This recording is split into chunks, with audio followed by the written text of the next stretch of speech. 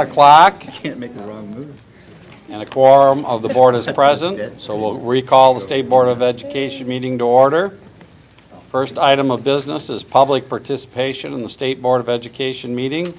Marilyn, are there individuals who wish to address the board? There are.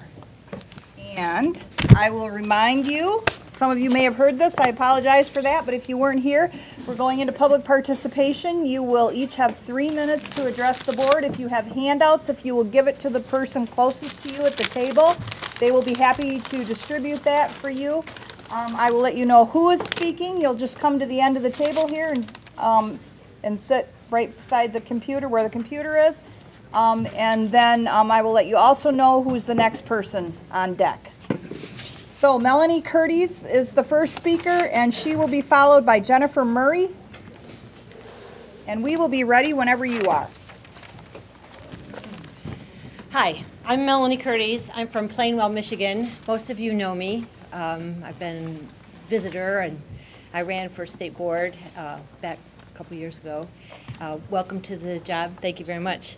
I'm here to ask you to not approve the next generation science standards for Michigan.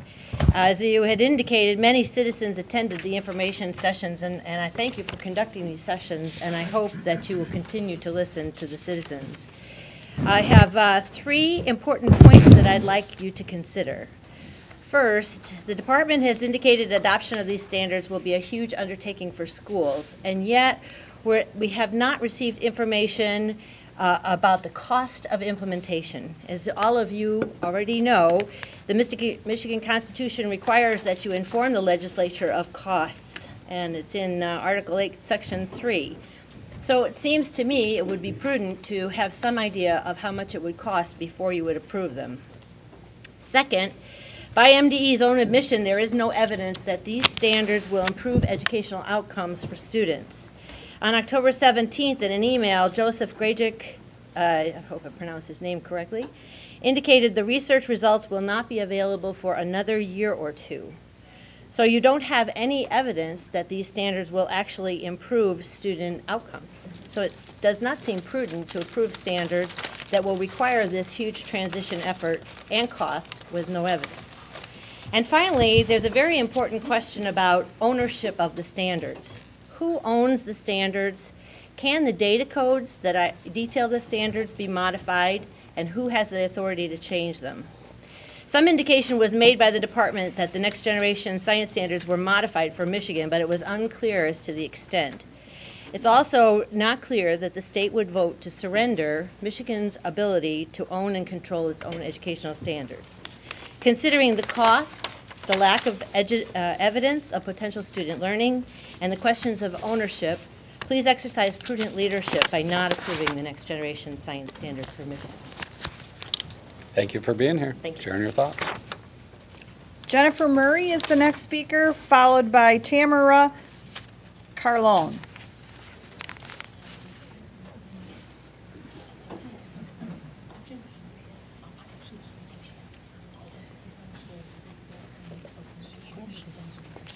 Sure can, sure can.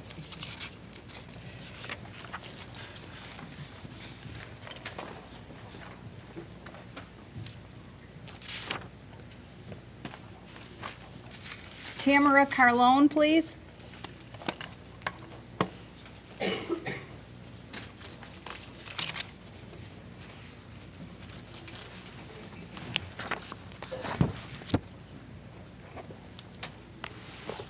And she will be followed by Joel Krajcik. Hi, I'm Tamara Carlone. I'm a mom from Northville Schools District. I'm a CPA and a quality improvement expert in corporate America. I've been watching the process of the implementation approval of these standards, and I see a lot of errors and a lot of things that cause a lot of concern. When I'm given a set of standards that have a lot of errors in them, and I've been told in these sales pitch meetings that MDE put on all over the state that, 30,000 people or whatever have seen these, et cetera, and they call our country a democracy, that type of thing. It's a cause of great concern. I know we're talking about science today, but just my example in terms of this is in relation to something I missed earlier. You guys handed this out in relation to social studies. The first thing on the addressing feedback, the pros and cons of, well, the democracy comment says that's not a part of the C3 framework. I have the C3 framework right here, and it actually is exactly from the C3 framework. So when I see all these errors, I get very concerned. In regards to the science standards, I was at a meeting last night, and I just kind of said to everybody, I'm like, they're going to pass these standards today. What do you think? The whole room was against it. These meetings are at a time where it's very hard for people to come in. I mean, people are working and going to school. I want you to know that. It's hard for me to be here right now. Running, job, running a family, all that kind of stuff. It's tough to be here. This is important. I don't get paid for this. This is out of, it actually costs me money to be here. So I passed this around at that meeting. This is a petition to you guys. You can have it. A petition to vote no on the proposed science standard. This is one meeting I happen to be at, and it's 4 pages of names. Please don't pass these standards. Okay? This is one meeting I happen to be at. It would be very easy for me to get a lot more names, and you're welcome to have that. Thank you. In terms of the science standards, they're unproven, and our children are not guinea pigs. I've seen the Common Core standards, treat our kids like guinea pigs. Bill Gates is a major funder. He spent over $1 billion in all these standards. And he has said it'll take 10 years to figure out whether this stuff works or not. That's not acceptable to me. Thank God my kids are graduating. One's at U of M and one's in 12th grade, because I don't want to have them anything to do with this. If I had young kids right now, I'd pull them out of the system, no doubt about it. The national origins of these standards are, in my opinion, illegal and unconstitutional. There's been a national outcry against Common Core. Why would we adopt Common Core aligned standards? The standards are based on a political ideology, and they lack intellectual integrity. Why would we go from bad to worse standards as per individual ratings? It's unacceptable and invasive to collect the data required by these standards. Independent parents were excluded from the development process. The standards have been funded by special interest. I, as a parent, can tell you these are unacceptable. I could go on forever, but I'm out of time. I appreciate your attention. Thank you for being here. The next speaker is Joe Krasik, followed by James Emmerling.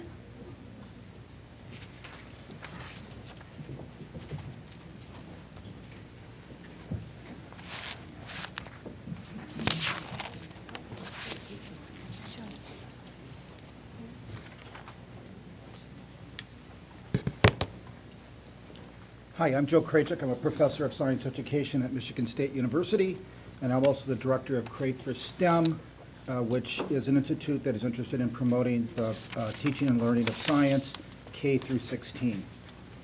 I've been involved in teaching science since 1972. I've been involved in teaching science and preparing teachers to teach science in this state since 1990. I've been involved in development of the next generation of science standards since its inception in 2008 with the framework. I served as the lead writer for the physical science standards for the framework, as well as on the leadership team at NGSS. Let me start by saying that the new Science Michigan standards are based upon solid research about the teaching and learning of science, because it's based upon the framework for K-12 science education. The framework for K-12 science education was produced by the National Research Council, which is a body in our country. And it was done under very careful development. As you may know, any report that comes out of the National Research Council has to be the most solid research that our nation has. Moreover, when it's produced, it has to be approved by the by the scientists of the National Academy of Science. This is probably the most prestigious body in the country, if not in the world. And they put their stamp of approval on the on the framework for K-12 science education. That document served as the basis for the development of the next generation of science standards, which is the basis of the new Michigan science standards. Those documents, the next generation of science standards, also went through very careful vetting by organizations throughout our nation, including the American Chemical Society, American Physical Society, the National Science Teachers Association. Moreover, Michigan teachers had a tremendous impact on the development of that document. Michigan was one of the 13 lead states and gave a very important feedback to that committee on developing the document. So teachers in Michigan were instrumental in developing it. Let me also say that the new standards are going to prepare our kids not for yesterday, not for today, but also for tomorrow. Those standards are based upon how do we help our kids be able to use their knowledge so they can solve problems, which our state needs, how they can make sense of phenomena. So the standards that you have in front of you are new, but they are to prepare our kids for the future. They're based upon the idea of integration of both content and practice, and I also want to stress that they also build K through 12. Our nation never had a focus, our state never had a focus on how we develop understanding across time. So if we want to prepare our students for the future in which they live, adopting these new standards will do that. They will help move our state forward into being able to have a state in which we're economically viable, in which we're economically sustainable. Thank you. Thank you, Professor, for being here. Our next speaker is James Emmerling, followed by Michelle Frederick.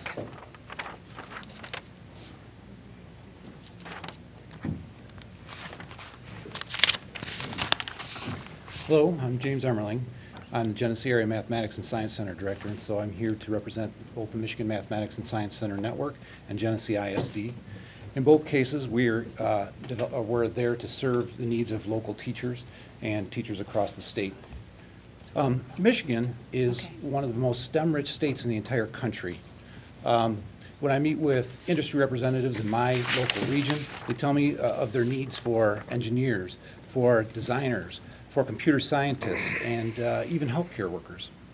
And yet in education, we haven't filled those needs. And we can see evidence of this hemorrhaging in the STEM pipeline begins back in elementary school, if you look at our current results. And part of the reason for that is this myopic focus that we've had on simply on the basic skills of both mathematics and ELA. While mathematics and ELA are very, very important, they require that application to really make them vital to extending knowledge beyond its basic use. And as such, we have the opportunity to make a difference today. Your vote is more than just a vote to say standards, to approve standards, but it's more about sending a signal to educators and to families and to kids that says science is important and that the application of those basic skills is important. And it also is a signal to those community members, those industry representatives, that we value their needs and we want to fill those positions with our kids, not kids from other countries or other states, which is what's currently happening. So when you're ready to make this decision, the Michigan Mathematics and Science Center is poised to help you in guiding teachers across the state. So we have 33 mathematics and science centers all spread across the entire state of Michigan. And as such, we've been spending the last few years developing a deep understanding of the framework, as Mr. Krajcik, or Dr. Krajcik just talked about, and educating and bringing together a whole community of science education facilitators, from higher education on down to preschool, even including some of the informal education community. And we're trying to make sure that this is more than just a few teachers, but in order to really make the kind of significant change that we want to make, it requires this entire community. And we all need to be behind it. And we all need to make some significant changes. It can't be just a fraction of the teachers. Okay? And so we've got to develop this understanding across the entire state. Thank you, James. I urge you to vote yes. Thank you for being here. Our next speaker is Michelle Frederick, followed by Senator Patrick Kolbeck.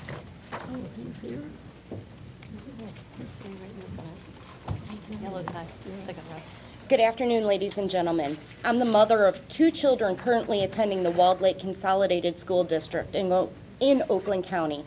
I'm here today to voice my opposition to the adoption of the Next Generation Science Standards. First, I've attended 3 of the so-called informational meetings that were held across the state of Michigan concerning the proposed standards. I attended the Detroit, Flint, and Lansing meetings. I cannot express my utter disappointment with how the meetings were run. It was solely a sales pitch with no meaningful dialogue concerning the proposed standards. All questions had to be placed on a sticky note. Only selected questions were answered that went with the agenda of the sales pitch. I seriously questioned State Superintendent Brian Winston's letter dated October 27, 2015, to the State Board of Education that most online comments were in support of the science standards. At the 3 meetings I did attend, most were in opposition to the adoption. The only people supporting the standards were the people present that had supposedly worked on the standards, which there were quite a few planted throughout the audience. No one from Michigan developed the science standards. According to Stephen Pruitt, who managed the standards development process from Achieve, that the states only provided feedback, which they took seriously.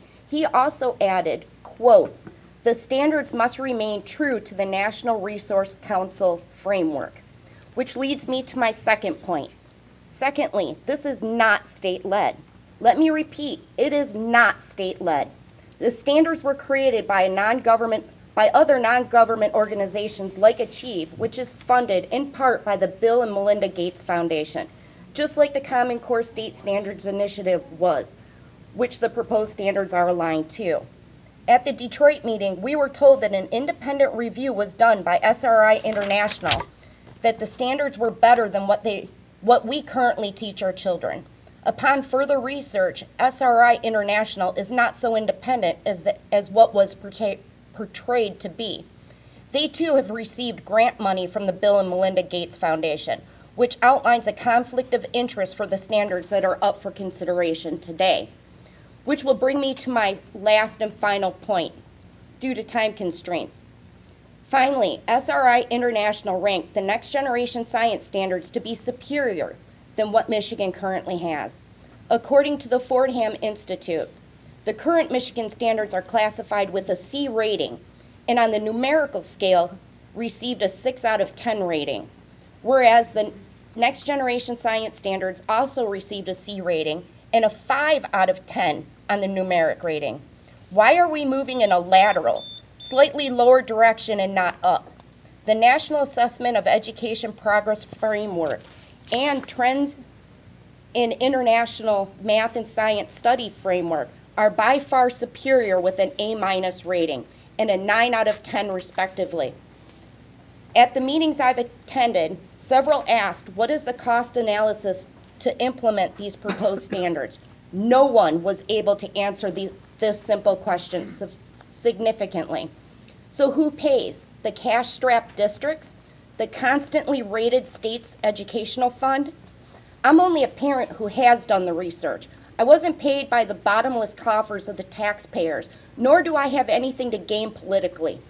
However, I am a parent demanding that my elected board listens to their constituents and not politically motivated special interest groups. I've lost faith in Michigan's public educational institution due to the lies and deceptions perpetrated by the very people we elected to this once fine institution for nefarious reasons. I sincerely hope you vote down this questionable and inferior science standards, that we have the opportunity to create a better Michigan one pupil at a time. Thank you. Thank you for being here. Our next speaker is Senator Patrick Kolbeck, followed by Emily Polanski. Thank you very much. Appreciate this opportunity to testify in front of the board. Done a lot of homework on this for a while here, and just a little bit of background because it's not just state senator. I feel, obviously, I think the state senator background provides a little bit of insight that would make some of my comments well qualified in the area of civics, I believe. In regards to science, I have a master's degree and bachelor's degree from the University of Michigan. I've been a practicing aerospace engineer during my career, including work on the International Space Station. So I feel fairly well qualified to discuss science and engineering design aspects of the science standards. So in context of that background, I went off and provided a list of 15 suggested revisions in regards to the social studies standards and 7 suggested revisions in regards to the science standards. And I have legislators that have signed on, 17 other legislators signed on to the science standards, to the social studies standard revisions that I suggested, and including the chair of the Senate Education Policy Committee, on which I serve as well. And I also have a total of 4 legislators who've co-signed on the science standards as well, including the chair of the Senate Education Policy, on which I serve as. So the comments that I've submitted, I think, represent. I could have had more signatures with more time, but we all know that time is short on this, and so. I understand that in regards to the social studies standards, you've looked at a couple of the items that have been suggested in that as examples already. As an engineer, I like to provide I like to be very detailed, so you guys saw the whole matrix of what we're suggesting. It's not a broad-based context, it's a specific issue with specific resolution. Tried to facilitate it to help make your job a little bit easier in that regard. So I would press for, an understanding of exactly which suggestions would be accepted, which ones would not be accepted, and the reasoning along with why each of those, anything that you may not choose to pursue, would not be accepted. So I was guided in the social studies standards by 3 main considerations. First of all, accuracy. So when we were talking about democracy versus republic, I think that's a pretty clear example of being inaccurate with what we're instructing our kids. When it comes to political fairness, it gets into some difficult territory. I mean, I'm living and working in this area. I understand it. My goal is just to make sure that we're presenting both sides of the story. So, for example, when we talk about progressivism, well, why aren't we talking about conservatism? If we're talking about the Great Depression, the New Deal, why don't we talk about the Depression that never was under Coolidge and Harding? So all I'm looking for is, we're not looking for consensus. I just want folks that are able to you achieve that consensus in the classroom where they're presented with both sides of the story, and I think that's the purpose of education. Give these kids the tools that they need to make critical decisions on their own. Thank you. Thank you, Senator, and I will get back to you. Thank you. Thanks. Our next speaker is Emily Polanski, followed by Robbie Kramer.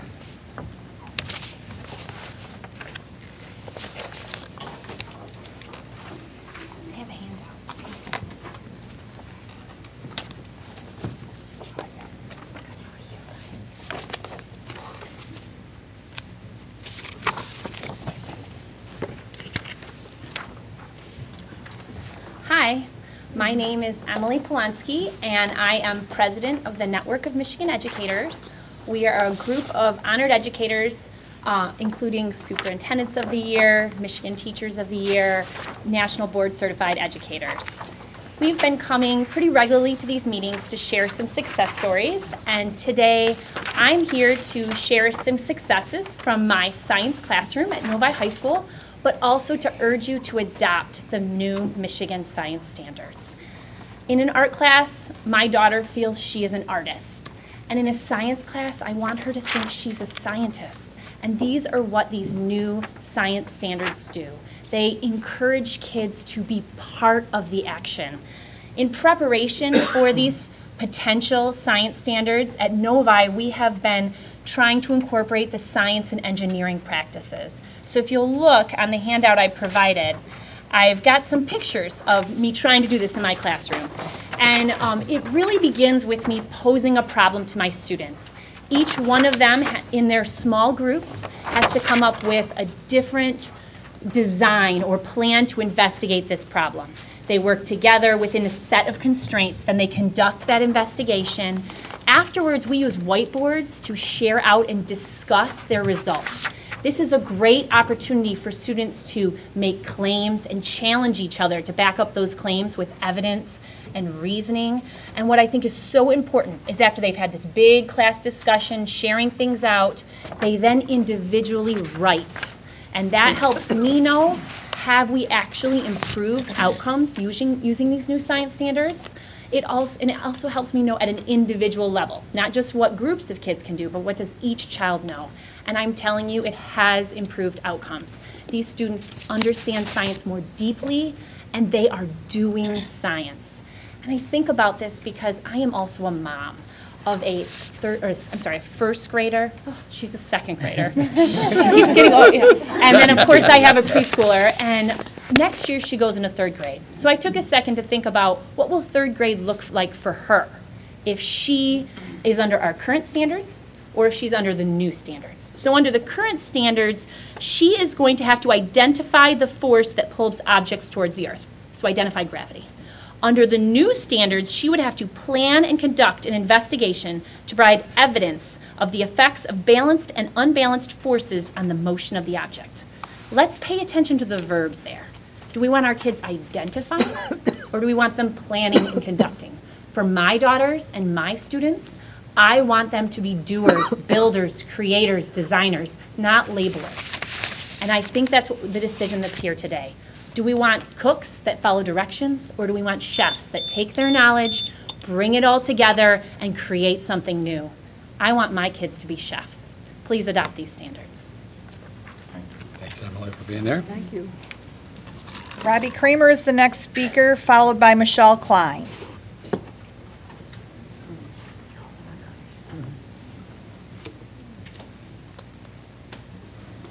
Thank you. Good afternoon. Good afternoon. Good afternoon. I am so excited and a little nervous to be here this afternoon. This afternoon has been a long time coming. I'm Robbie Kramer. I'm the Executive Director of the Michigan Science Teachers Association. And you know, for several weeks now, MSTA leadership has been spent their time listening to the people of Michigan across our state ask questions, express their views on the new proposed science standards at public comment sessions that were held by MDE. I personally attended 7 of these sessions. Attendance ranged from groups of 15 to 100 people. The questions and the answers have been posted on the MDE website, and I have encouraged my members and leaders to take a look at all of these perspectives. I believe it will be very helpful to answer questions from their own colleagues, from the parents of the children they are teaching, and from families within their communities to have that kind of a perspective, because we're all going to be asked questions like this. And how do we answer? For me, my brothers and sister-in-laws sitting around the Thanksgiving table, how do I share this information with my family? In my role as the Michigan Science Teachers Association Executive Director, I listened to the people. I saw common emerging themes: the need for professional development for teachers and pre-service teachers and administrators, assessment timeframes for both implementation and assessment itself. There were questions and concerns about engineering standards. That's new to us. K-5, time for science, instruction, taking that time, and how do we do that meaningfully? The other questions included the middle school science standards as being grade band and not grade level, and some thoughts about teacher credentialing. We're a science organization that provides a state conference, and we've done that now for 62 years in a row. And so our mission guides what MSTA will do. We have a different niche in what we provide. So we took those ideas and we developed strands for our teachers and administrators or conference attendees that they could go to several sessions in a row and look at, for example, elementary science, from how do they teach it, incorporating it with picture books and with writing. Another session on how do you teach science and social studies together.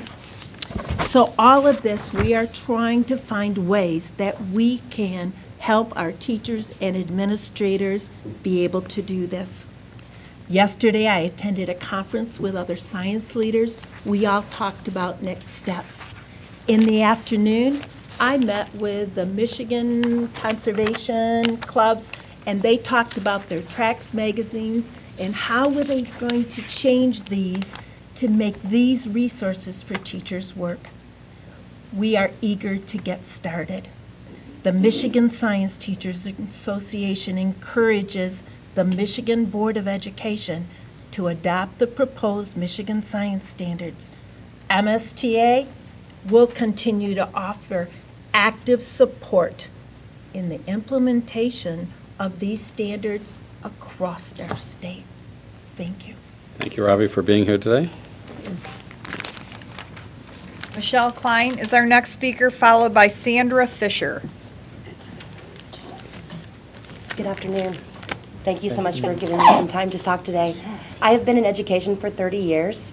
I have just opened a nonprofit education organization in Wayne County. In those 30 years, I've been 10 years as an elementary classroom teacher. I've spent 25 years as a math and science consultant, a national math and science consultant. And so I've been around to all the different states, and I've taught in 3 different states. Michigan, when they first came out with their state standards, those standards were by far some of the best in the nation, and the test itself was amazing. When the test first came out, the students had to do an investigation when they were in 5th grade and 8th grade, I believe, and then once in high school. And then the test included looking at that investigation results and answering some questions. That test was one of the best in the nation. I traveled around during that time, saw a lot of other states and their instructional practices, and it was great. When that piece was cut due to financial situations, which I understand, I think that hurt the science education in the state of Michigan. The Next Generation Science Standards and the science standards that are state science standards that are proposed today are great. They are excellent for elementary teachers in particular, and that's this group I would like to speak about. The standards have integrated with them the Math Common Core and the ELA Common Core. And so when you're an elementary teacher, you have a lot to teach, and it's set up, it's designed to help those teachers see connections across the content areas. That is a major bonus for our K-6 or K-5 teachers. The engineering practices are a major bonus for the state's focus on career and college readiness. For those students who may not want to go to a 4-year college, those engineering practices are going to help our classroom teachers, K-12, design programs and activities and curriculum that support them going into a career directly out of high school, where the current standards would not necessarily support that move.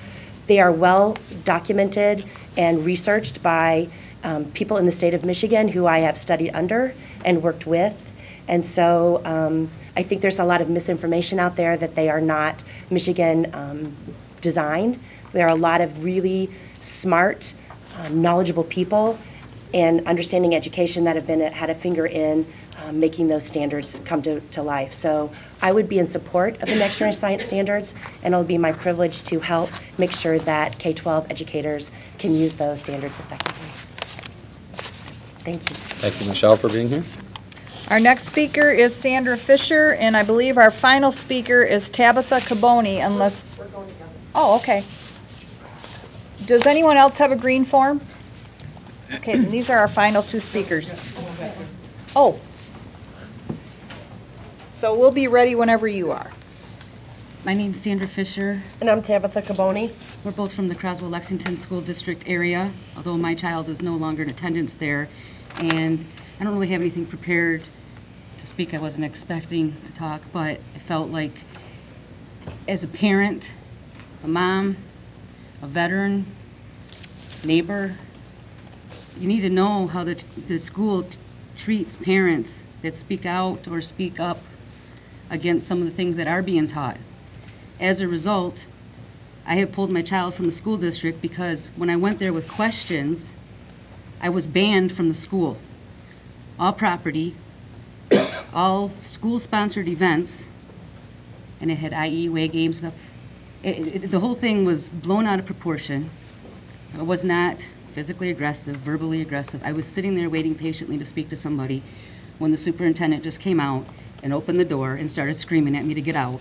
And then the next day, I was sent a letter from the school, restricted. They spent $11.89 to get this to me the next day. that I'm not allowed on the property. And then they said, as a result of my conduct, because I was confrontational and disorderly, I wasn't the one that was confrontational and disorderly. I was there waiting to ask questions. I had some questions. And as far as Common Core, my concern, not only with the math, the science, my biggest issue is with the social studies. My daughter came home last year when she was in 7th grade and had 6 chapters on Islam, 1 chapter on Christianity. If they want to teach the Islam, it needs to be equal and balanced, not 6 weeks on one and 1 day on another. And if you're going to teach the 5 pillars of Islam, then you need to teach the 10 commandments.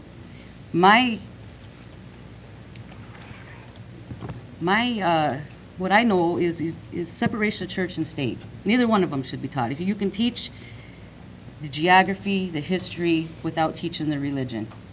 And that's what it's going into. And Tabitha here is now, she still has a child in Croslex, and she was just sent a letter yesterday from the superintendent and gave her 2 choices. My choices were 1, either conform to Common Core and everything, which includes, and basically saying I don't have the right to opt out or refuse standardized testing, Islam. My only option, according to the school, is to opt out of health or remove my child from public schools. And this school is notorious for, they don't care about student retainment. They're the biggest school in Sanilac County, and what I was told was, your child leaves, we've got 5 more on a waiting list. So now I drive my child a half hour away to a charter school because, 1, I'm banned. How am I going to let my child go to a school if I'm not allowed on the property? I'm the only one available to pick her up if she's sick, if she gets hurt, needs something, and I'm not allowed on the property. What about parent conferences? You know, and I can't even talk to anybody. I can't go to the school board meeting because they barred me from it. I have no one to speak to. Nobody will listen to me. Nobody will return my calls or my emails. Therefore, I had no choice but to pull her from the school. There was a bullying issue that was ongoing prior to that, and I think they used that. I think the bottom line was they wanted me gone because I had spoke up about the Common Core issues that I had, issues with, and they just wanted me gone, and they used the bullying issue that I was there for because my child was being bullied and didn't even want to hear it and just sent me out. So I just wanted you to know this is how this school district treats parents when you go there with a concern. Thank you for your time. Thank you for being here and sharing. Our final speaker is Jen Arnswald. Do I have all the forms? Thank you. Thank you, Superintendent Whiston and the members of the school board for the opportunity to share some of the things that we're working with the Michigan Science Teachers Association. I'm Jen Arnswald. I'm the president-elect of the Michigan Science Teachers Association. For the past 4 years, I was working at Kent ISD as the science education consultant, and now I'm at Ionia Public Schools. So I just wanted to share a little bit about what we have going this year to support science teachers, hopefully if the proposed standards are adopted this afternoon. This year we're going to have our annual conferences in Lansing, and the theme is Science, What a Capital Idea. So, we're ready to start going forward. Some of the things that we'll have going on is we're happy to announce that Dr. Joseph Kraychak will be our keynote, and he will be sharing with us ideas for formative assessment in the science classroom, because we know it's a high-effect strategy for, helping our students understand where they're at and move forward. Also at the conference, we're going to have several strands to meet the needs of our various members. The Michigan Create for STEM, or the MSU Create for STEM Institute is going to be offering sessions on 3-dimensional learning and assessment of the new Michigan science standards. The Michigan Science Educational Leadership Association will be offering sessions to provide and support the individuals that are leading the implementation in buildings and also at the county level. We also have the Michigan Math and Science Centers who have been working with the Next Gen Science Exemplars program throughout the state, getting facilitators trained. We've already had 6 days of training, and lots of them are Saturdays. We have another Saturday coming up this weekend for that. And they'll be promoting those things and sharing the resources with our teachers in their sessions. In addition to this, we know that there's all sorts of teachers that are part of the Science Association, so we'll have resources and topics for administrators, teachers, higher ed faculty, pre-service teachers, students come to our conference also. We had some present at the conference. and also some scientists sharing the knowledge with our teachers to help them get ready to implement the new standards. Currently, we are exploring partnerships with the Michigan Secondary and Elementary Principals Association to make sure that we are helping them support their administrators and their professional organizations, and also with the Michigan Association of Curriculum or Supervision and Curriculum Development to be able to forge those bonds between all of our professional organizations to support this, what we're working on. Also, one thing that we'll be having at our at the conference is a pre-conference for administrators, and with that, we're working with those other organizations to make sure we meet the needs of their members. And we'll have Peter McLaren here. He was the past state science supervisor from Rhode Island, and they have implemented these standards for a couple years. And now he is the director of state and district support at Achieve. So he has offered to come here and share his wisdom and stories about the challenges and opportunities of the new science standards.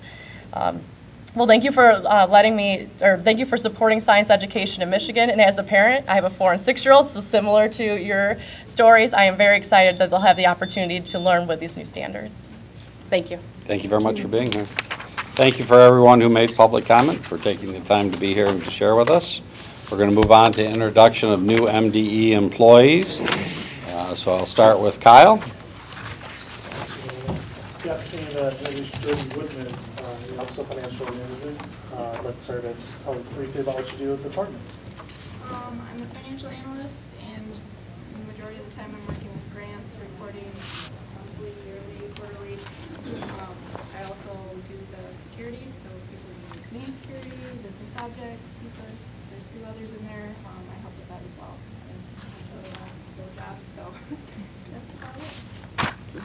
Susan? I'd like to introduce Elizabeth Redding. Could you please talk a little bit about your job? My name is Beth Redding. I'm with the Office of Great Start and the Special Education Preschool Departments. I support the consultants in pretty much every aspect of their job. I help them with the different computer programs that they have to do. I run reports for them. And basically they're the Thank you very much, and welcome to the new employees. Glad to have you.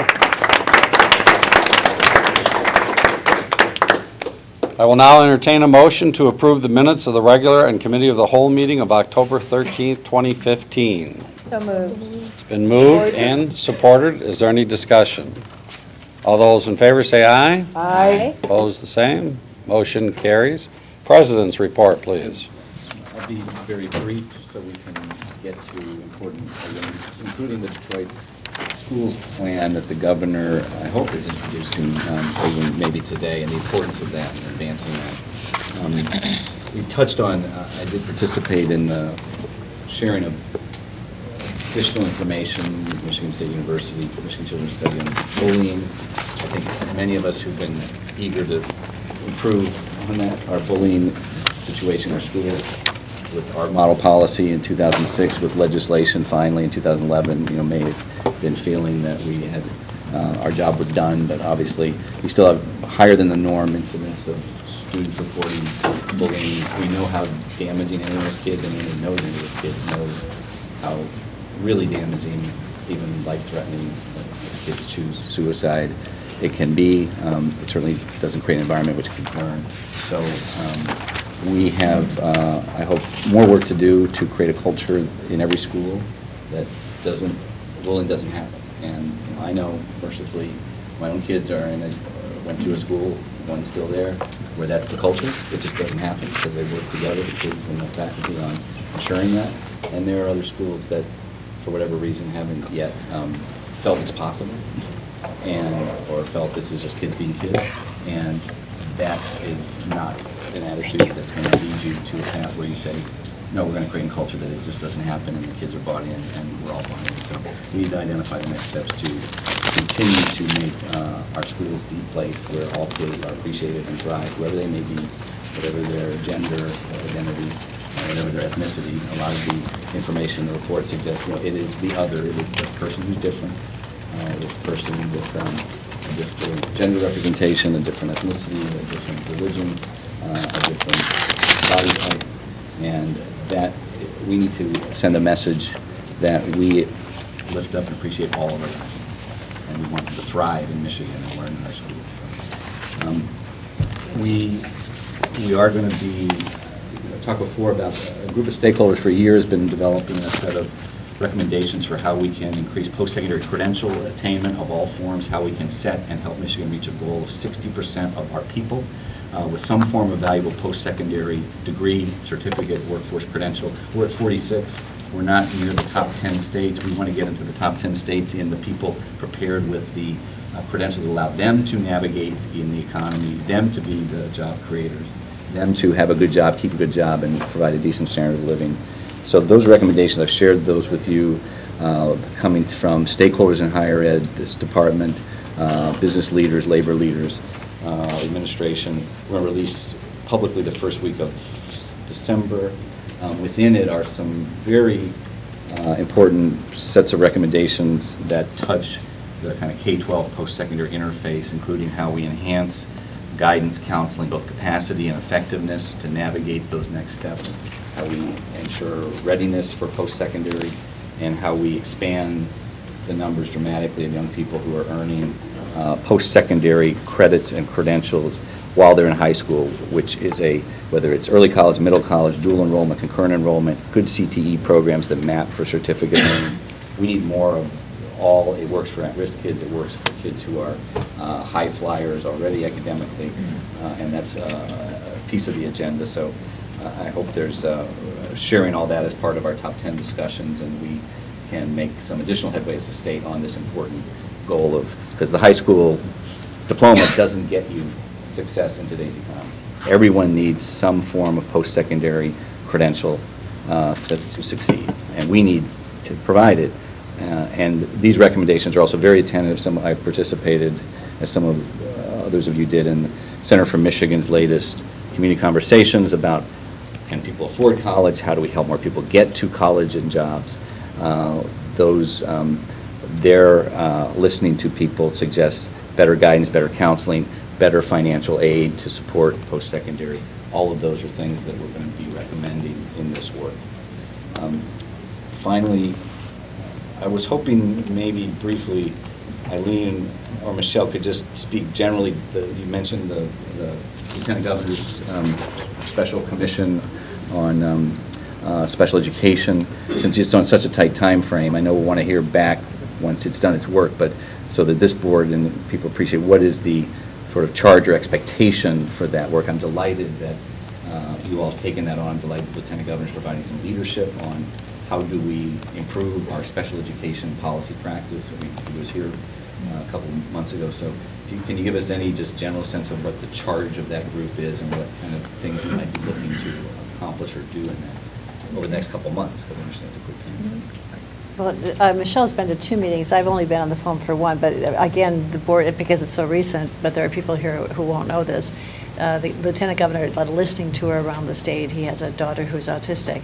And with the comments that came out of the rules, the rule promulgation that the department attempted to do about a year ago, the concerns that parents voiced, he decided to try and collect enough information to give us a better basis for overhauling whatever was wrong.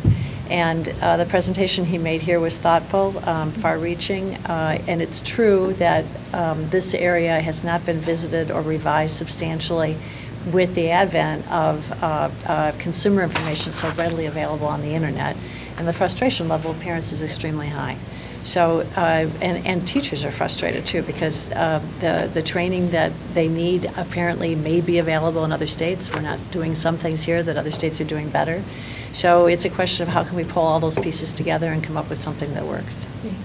Yeah, and I was able to go around with the Lieutenant Governor to most of the stops on the listening tour, and so what he presented was really a true representation of some of the things that we heard, plus he had a survey. And so their charge is based on some of those priority issues that came out, and he spoke to all of us about. Now, we're going to be meeting every Tuesday. Through December 22nd. Yeah, until December 22nd, so it's a pretty short time frame. But, you know, there are a number of things we want to look at, and he spoke to, and one is how to maybe the rules promulgation, revision process you know, are there things that we can do to do more outreach or be more inclusive? You know, restraint, seclusion is an important issue. Looking at ways to resolve disputes that parents may have with a district in a more student-focused way, in a way that's not as contentious or costly or involve as many lawyers. No offense against lawyers, but something that's and ultimately provide services. So those are some of the main topics that are coming up, and it's a very diverse group in the room. So it's very it's exciting. I'm hopeful. I just hope we can present something soon. And Terry Chapman being there too is really wonderful. She's really providing a lot of information and doing a great job too. So I imagine at some point this group will have recommendations for the superintendent with his authority, the board for policy, other practice in the field, and obviously whenever is right, come and share those. And there's a number of state legislators who are on, both Democrat and Republican, who care a lot about these issues. So Thank you. Okay, moving on to the superintendent's report. As you know, we're going through a process of developing recommendations for the board to consider on becoming a top 10 state in 10 years. As you know, we had over 30 people come present to you. Over 765 people filled out surveys. I had 5-minute meetings with people who wanted to come see me. We had over 4,200 recommendations that were made. And we're taking all of that, but we're also looking at the research of what states have been successful in other nations that have been successful in improving their educational systems. And we're working through that process to come up with the recommendations along with the standards and the way that we will measure those standards. So we're a little behind because of what happened in the last couple of weeks, but we'll get back on track and continue to work with the board and the constituent groups out there to move forward on becoming a top 10 state. Tied closely to that are 3 committees that have been meeting. Kyle has been leading the committee on looking at school finances and all the issues around school funding. Norma Jean has been leading the one on accountability, looking at how we're going to hold ourselves and our school districts accountable. And Vanessa has been looking at assessment, as we mentioned earlier, what's needed in the classroom, what a school district needs, what's the state needs, how can we do all that in a systematic way that makes sense. And so all of that will help inform becoming a top 10 state as well. And just very briefly, I want to say thank you to everyone for your support over the last couple of weeks. It's been a tough time, but thank you. So, report of Michigan Teacher of the Year, Rick Joseph, please.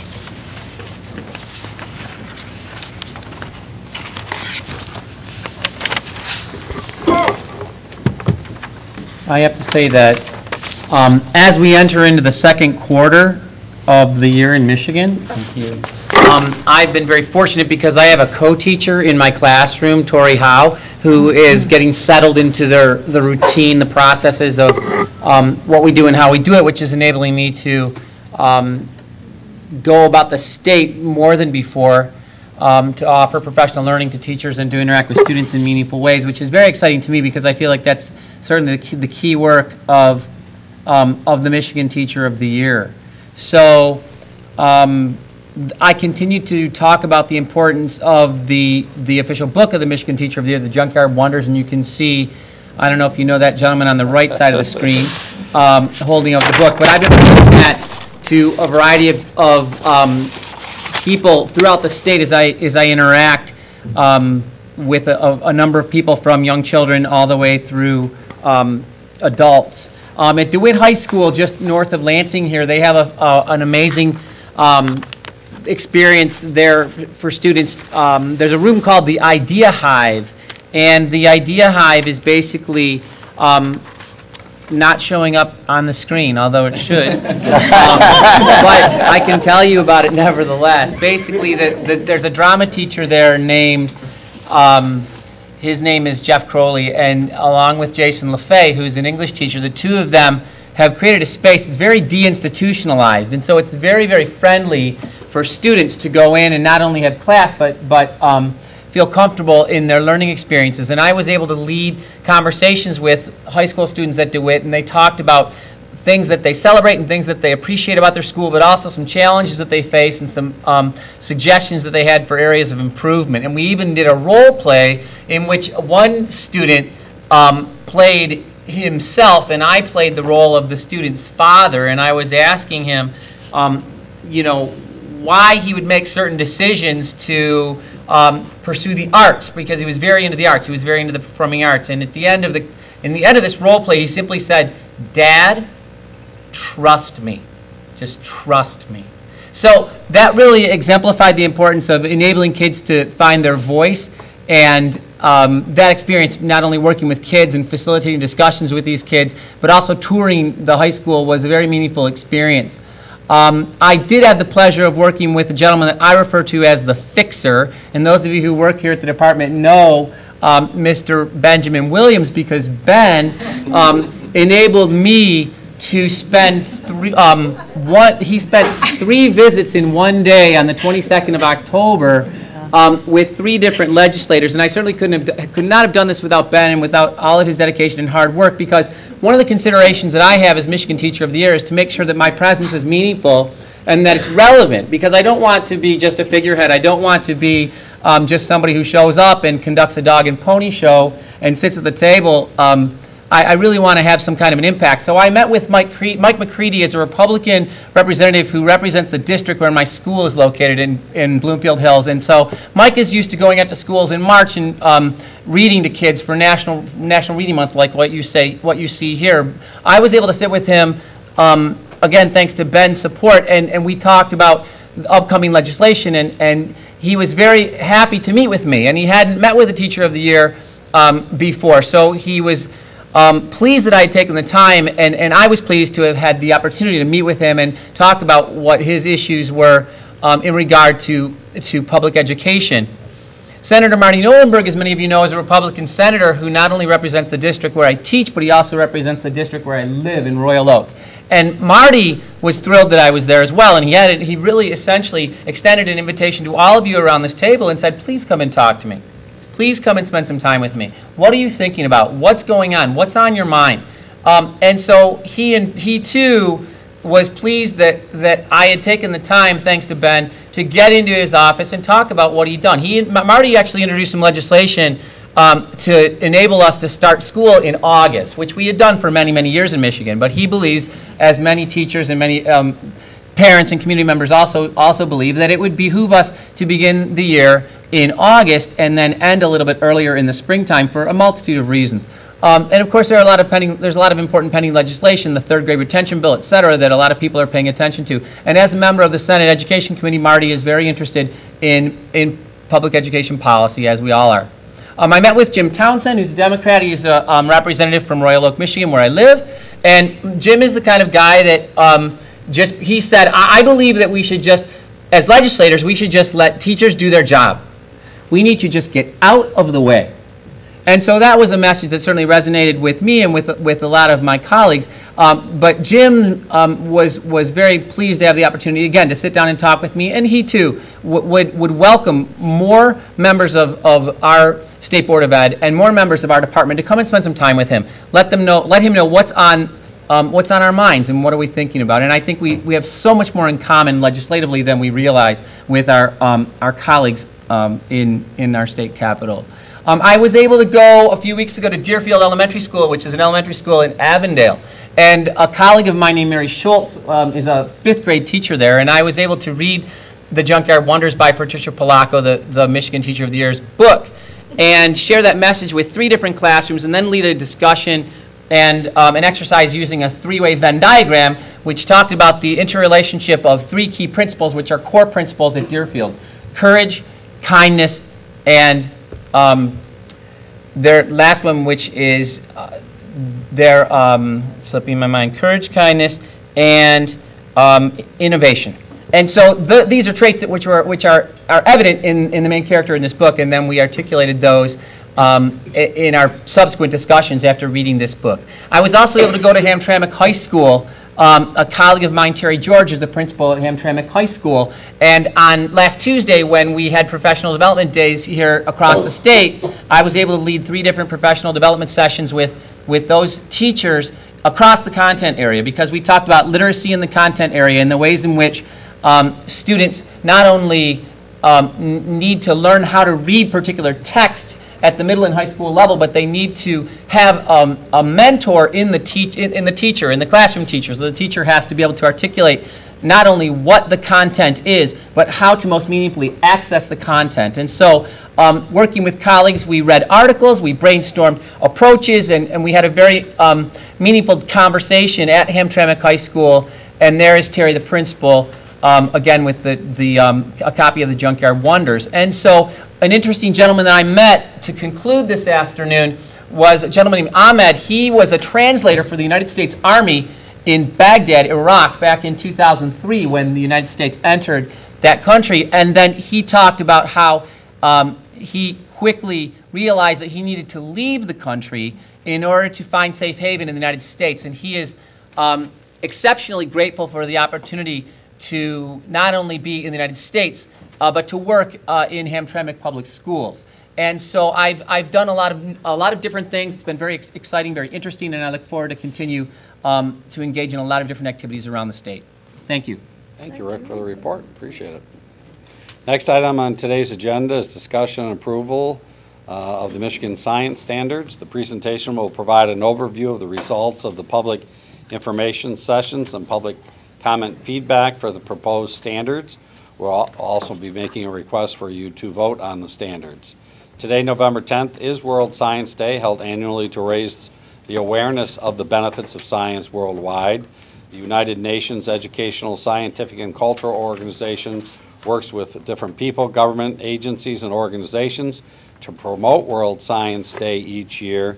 The celebration includes things like Open Day to highlight science, important role in peace and development, classrooms discussions to emphasize how science and technologies affect daily lives, arrange science museum visits, and visits to local schools on Career Day in order to talk about science and science presentations. I think it's appropriate to be talking about this important topic on Science Day to publicly affirm our commitment to increase support for standards and the scientific initiatives that help society, as well as launch new science policy together with scientific institutions, civil society, universities, and schools.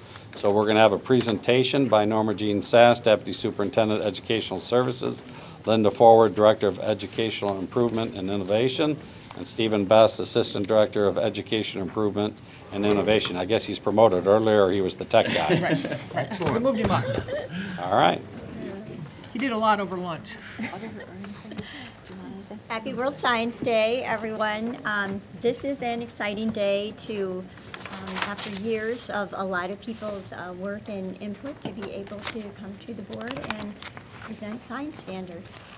So, take it away. So thank you, Norma Jean.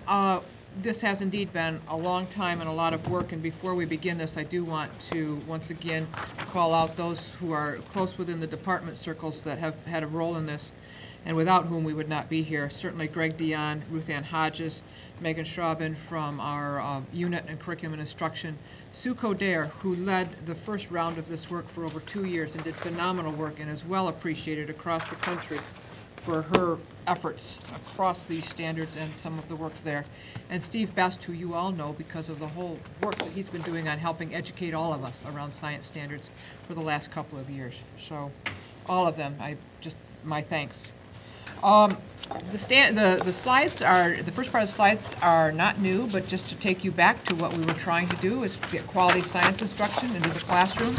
And one piece of that is quality science standards. And so that's the part we're going to talk about today.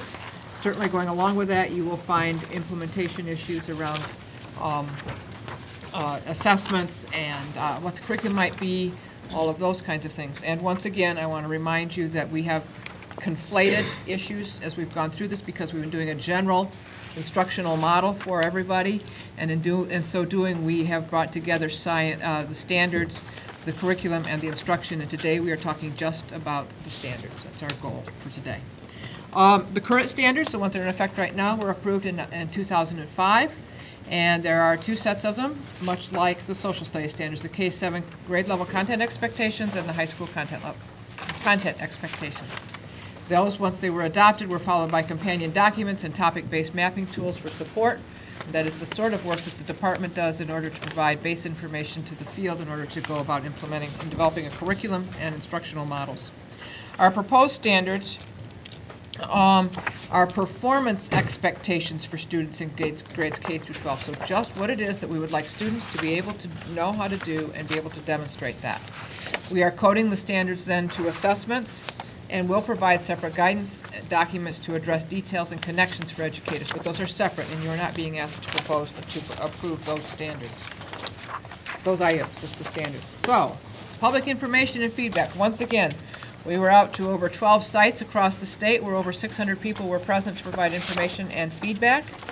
And we also presented at the various conferences across the state, including the School Improvement the School Improvement Framework Network, as well as the DAS conferences that took place across the state. We've met with more than 46 legislators and the governor's office regarding the standards, their content, and their development. And we have received over 800 survey responses to the public survey documents. Types of feedback. Once again, I would remind you that 80% is the bar at the top.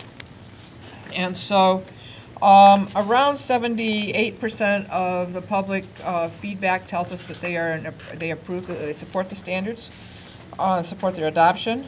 Around 40% have offered assistance, and we have general comments at around 10%.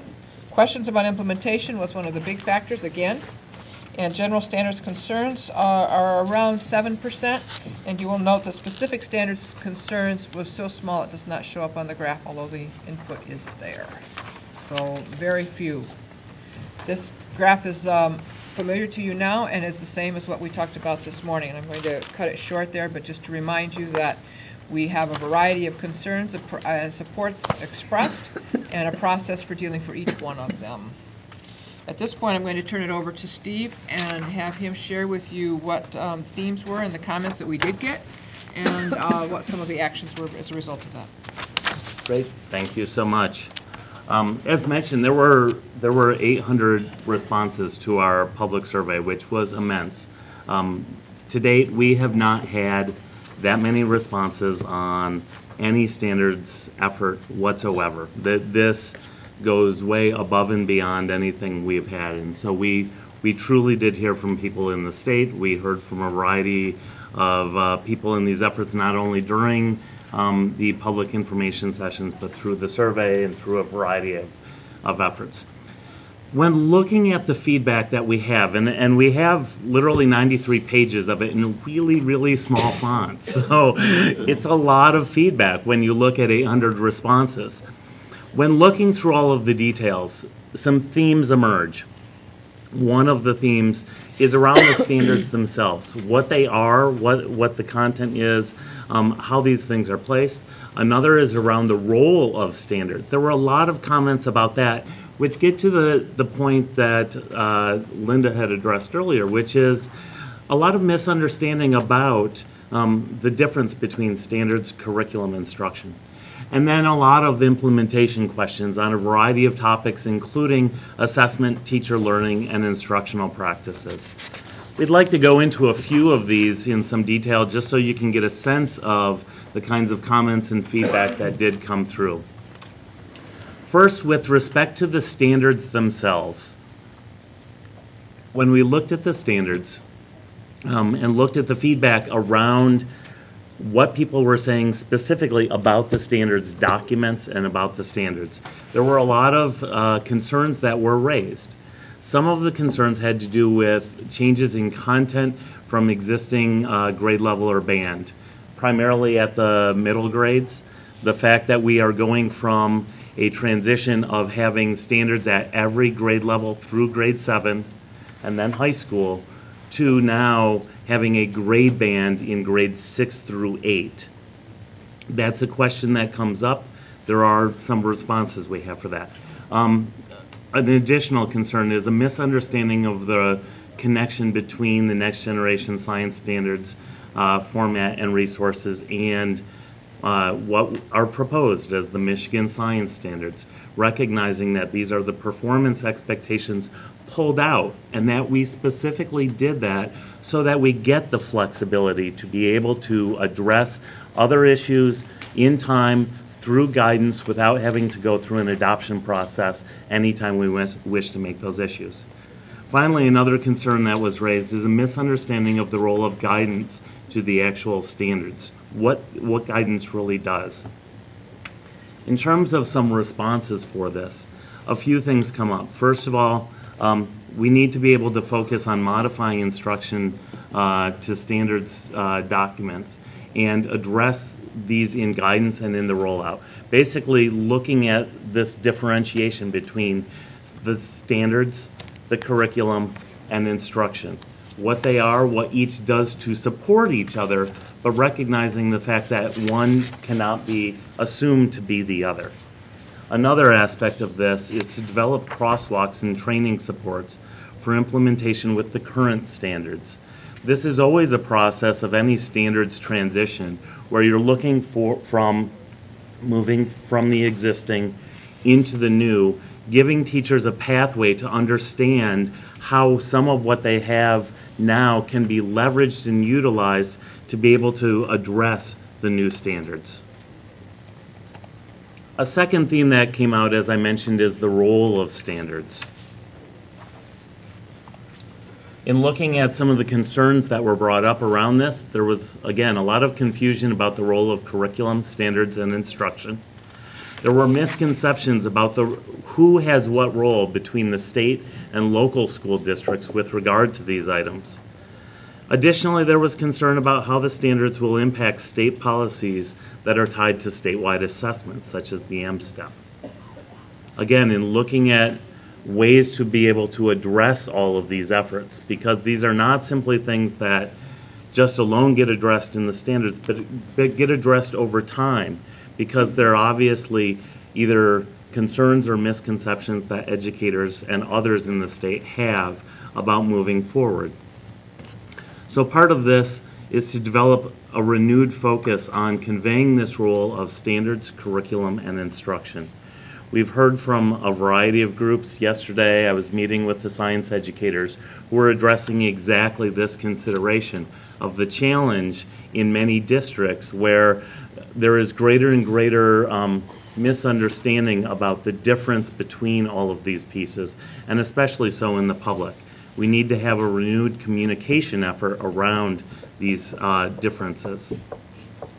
Likewise, part of our response is to stress in our communication how the state and local policies are based on the standards and how these will be implemented, to differentiate what schools do, what the state does, and what the interplay of these things is. The last theme in the comments that came out is around implementation. Implementation concerns hit a variety of topics, as I mentioned, including assessment, teacher learning, and instructional practices. Some of the concerns that are raised are around issues of timing and implementation and what this schedule may mean, especially for assessment. There were significant concerns about the needs for professional development and how this will be funded, as well as questions about support for resources, models, and appropriate instructional practices. In terms of a response, as we've discussed in many of our sessions, and in fact, as you know, we visited with you 5 times to address these implementation concerns. And part of what we've looked at is a 5 to 7 year implementation plan. Part of this includes a set of planned rollout activities that would work with partner organizations, including our higher education institutions, the Michigan Science Teachers Association, groups like GELN, the Michigan Math and Science Centers, for whom, they are such a critical piece of the implementation efforts that will go on for this. They are all critical partners in this process. We've worked with them all along the way. We will continue to do so and support their efforts to be able to support the needs of educators and students. Another part of this is really focusing on a plan for teacher learning and classroom implementation that addresses content, practices, and transitions over time. We have a number of ideas. There are a number of aspects of this that we have been working on for some time. As I mentioned yesterday, the meeting that we had with the science leaders around the state was focusing on these kinds of issues, but this will be something that is also modified and amended over time as we see what issues arise within the community of educators. As mentioned, we did have 800 responses in the public comment. We wanted to give you a sense of what the breakout for this looks like. The larger pie graph on the right shows the breakout by a variety of different groups here, and as you can see, nearly half of all of the respondents were teachers. We had a number of other areas represented. As you saw with social studies, people identified with just one, so we know that we have many teachers and teacher educators who also are parents, for instance.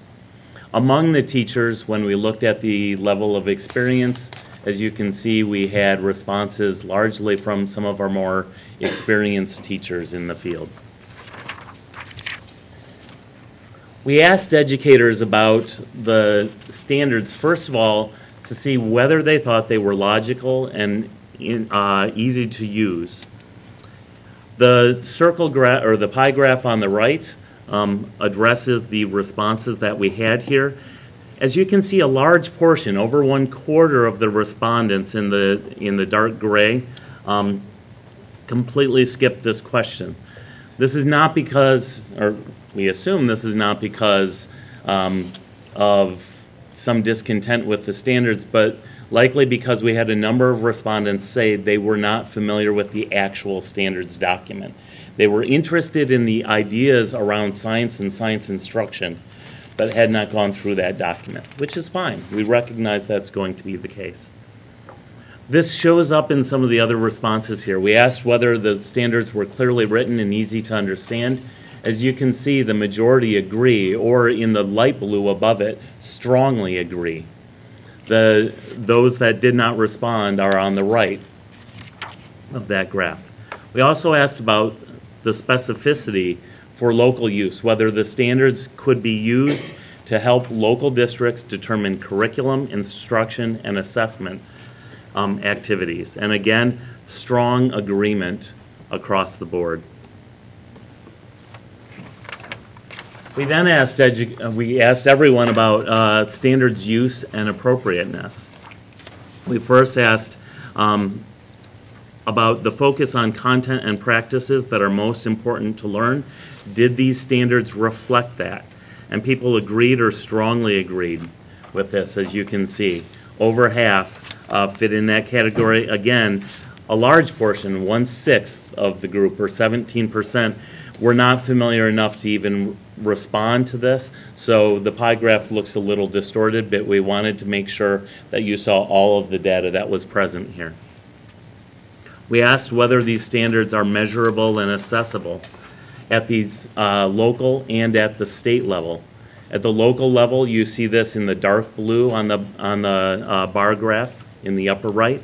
In the light blue is at the state level. Educators recognizing that there may be a little more challenge to addressing some of those components, largely because we're looking at practices in the new standards. Another question focuses on support, whether the standards support development for career and college readiness. This was an overwhelming positive response, as you can see here. Again, on the right, we've included those that did not actually respond about the standards so that you can just see what the numbers are. But when looking at the agree to neutral or disagree, it's a strong recommendation for these standards. We asked about some of the details of the standards, whether the standards allow people to be better prepared when focusing on those practices. Again, we see strong agreement with nearly 1/6 of the individuals not responding or not familiar enough. We asked people about whether there was a coherent K-12 progression, which is actually one of the critical pieces that has been identified by a number of groups about our existing standards, including the response from the Fordham Institute. When you look at the response here, again, it is overwhelming that a K-12 progression of learning topics is developed over time through the standards. We also asked about opportunities for cross-disciplinary integration, those connections to mathematics and language arts. And again, this was such a strong, overwhelming agreement that the new standards provide for these opportunities. We looked at some issues around instruction and around the research base with this. We first asked people if they were familiar with the K-12 framework for science education, which again, we've introduced to you before as a foundational piece for these standards. Over half said they were indeed familiar, with nearly a third saying they were somewhat familiar and about a fifth saying they were not familiar with this document. We asked if the standards provide a clear and coherent vision that is aligned with this framework. And again, the majority agreed with this. We also asked educators in particular if they are already implementing aspects of the standards. We had a number of educators who said they were fully implementing now, and a larger number that said they were partially implementing, wanting to move forward on these standards. There is still a large number who have not yet moved in this direction, waiting for your direction on the standards. We finally asked about implementation priorities. I've grouped these by color so that you can see, given that we have a lot of responses. We asked educators to pick the 3 main priorities. Those that are in the various yellow to orange colors are all focusing on professional development, whether it be about content, pedagogy, or the standards updates. Those that are in green are focusing on resources, including texts, lab supplies, instructional technology, and other materials. Those in blue recognize that there are policy challenges within their local districts or at the state level, and so they recognize the need for planning time and administrative support in their buildings.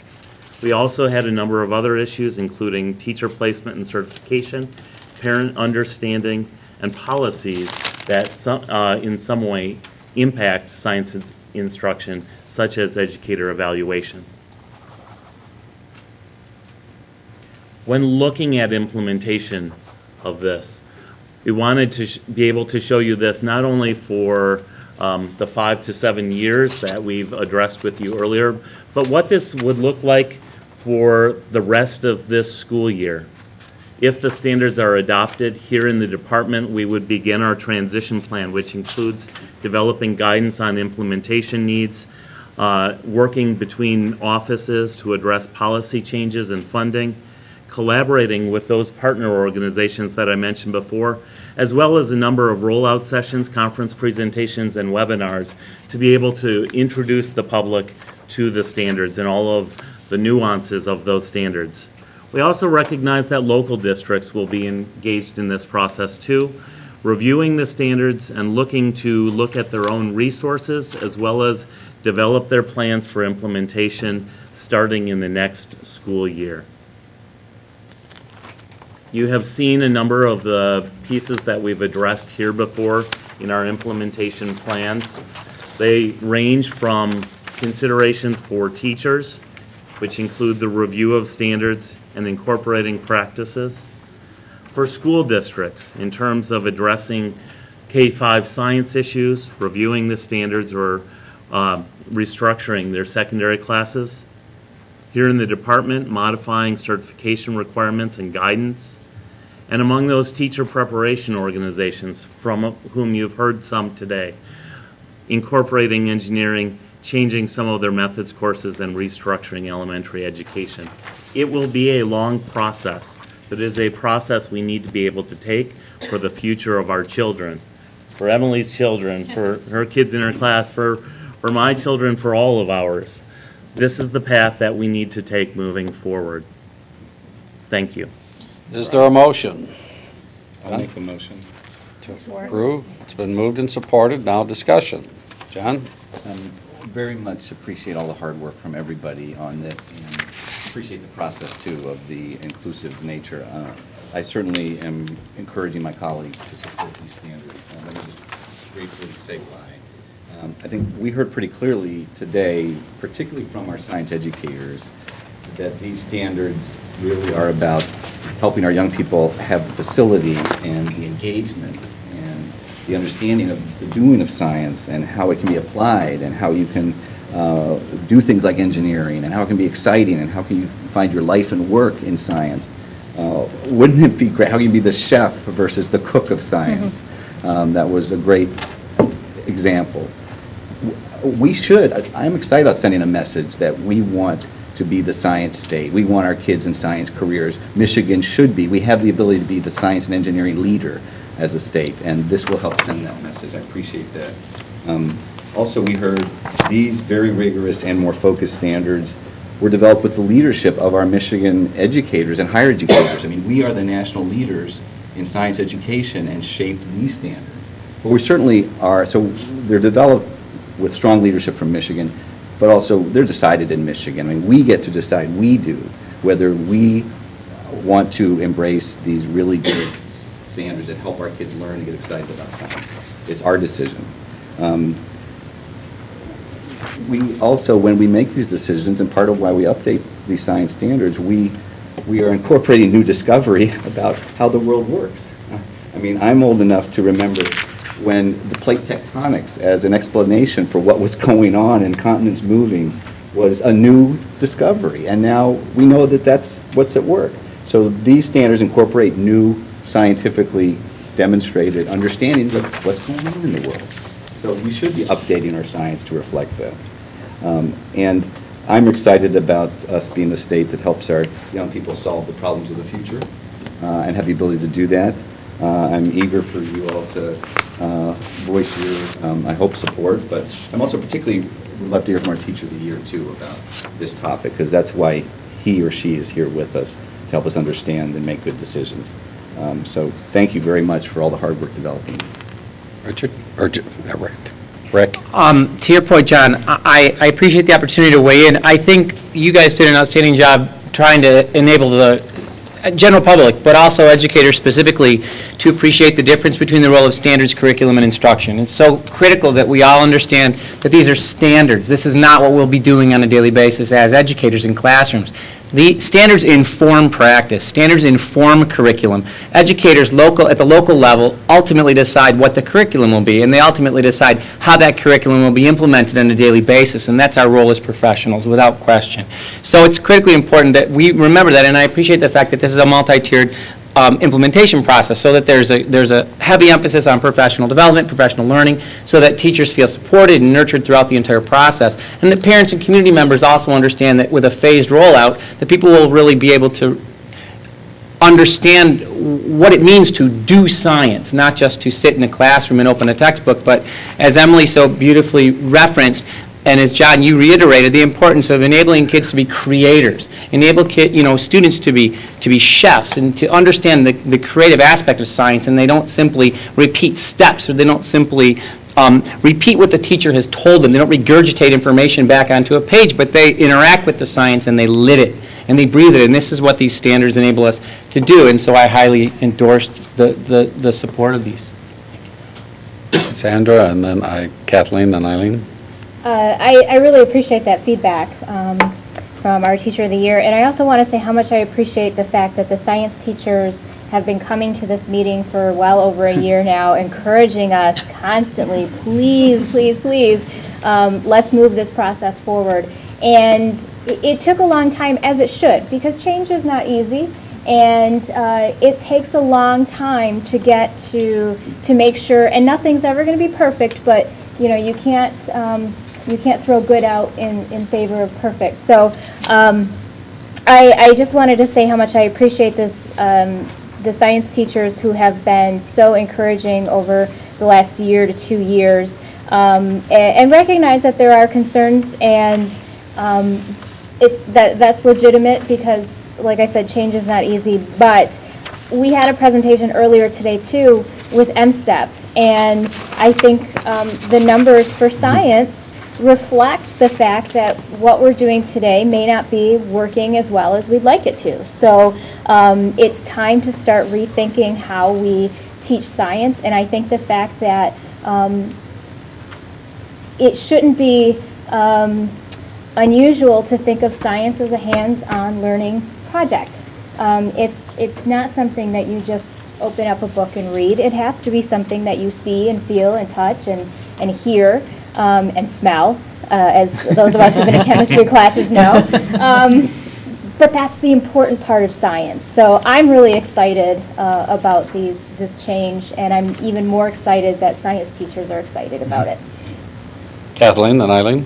Yeah, well, I want to thank you all, too. You've done a terrific job over the last several years of bringing this to us. And I wanted to just clarify something. Some of the people who testified today, I think, have a misunderstanding of what these are, and you explained it and you explained it, but my understanding is it will still be teaching, the teachers will still be, the curriculum will still include the basic facts of science. The one person who testified said, what goes to make up the body.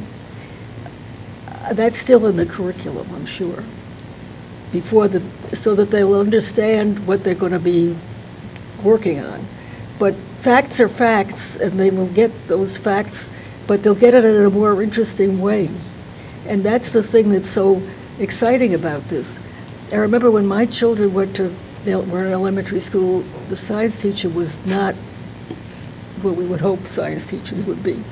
And she completely turned them all off. But it can be when I've gone to other schools and seen science teachers who were good. It's exciting. And I have a granddaughter who actually teaches chemistry and physics in a high school in Knoxville, Tennessee, of all places. So I know it can happen. And she came from a family of social studies types. So it was like an anomaly. I don't know how she got there, but she did. And she loves it. And obviously she's doing a good job. So it's great that all the teachers are so excited about that. This is very positive, and I think it will be an improvement. I think the people who are concerned about it will find that it's not what they fear, and it's very good. We hope so. Thank you, Eileen. Thank you. And I want to point out that nothing is ever static and nothing is ever final, and science knowledge is changing as we sit here. I appreciate the concerned emails that the board has been flooded with for the last, I'd say, 24 hours. In response, I want to make sure a couple of points are covered. First of all, implementation of any change in K-12 is always a complex undertaking, but complex doesn't equal costly. And I think that that's been a point that we haven't really talked about, because Michigan and all other states overhaul their state standards in every subject on a 7 to 10 year cycle. And schools are used to that, and it's built into their budgets and it's built into ours. I would say that some new standards are more jarring than others in terms of changing practice, teacher practice. And at times in Michigan, we seem to miss the importance of what the changes are. There are many, many concerns that parents have right now about our 2010 math standards. 95% of it, maybe even 98%, boils down to the curriculum that their local district is choosing, not the standards themselves. But it's very hard for us to reach parents and tell them that.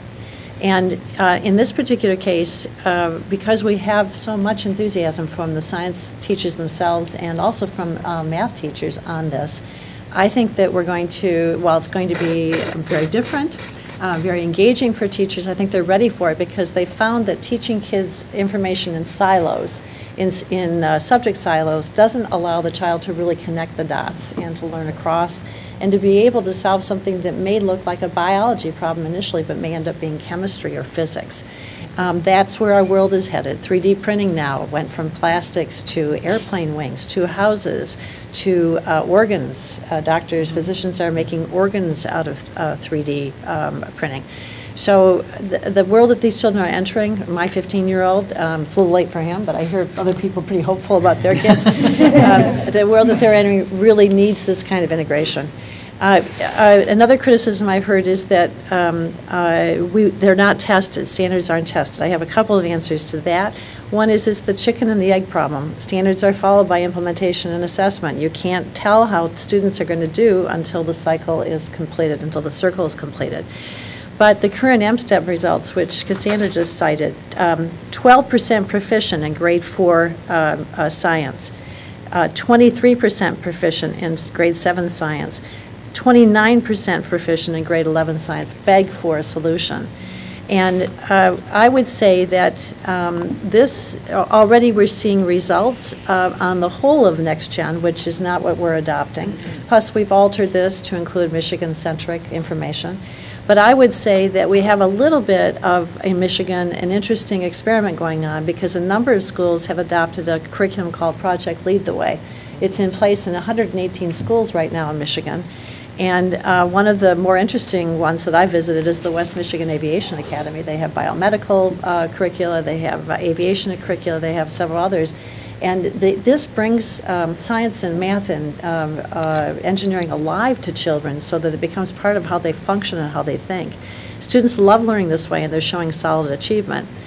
As to the Fordham state standard ratings, the Fordham rated the state's standards in 2012 and then in 2013 did an evaluation of the entirety of NextGen, which we're not adopting today.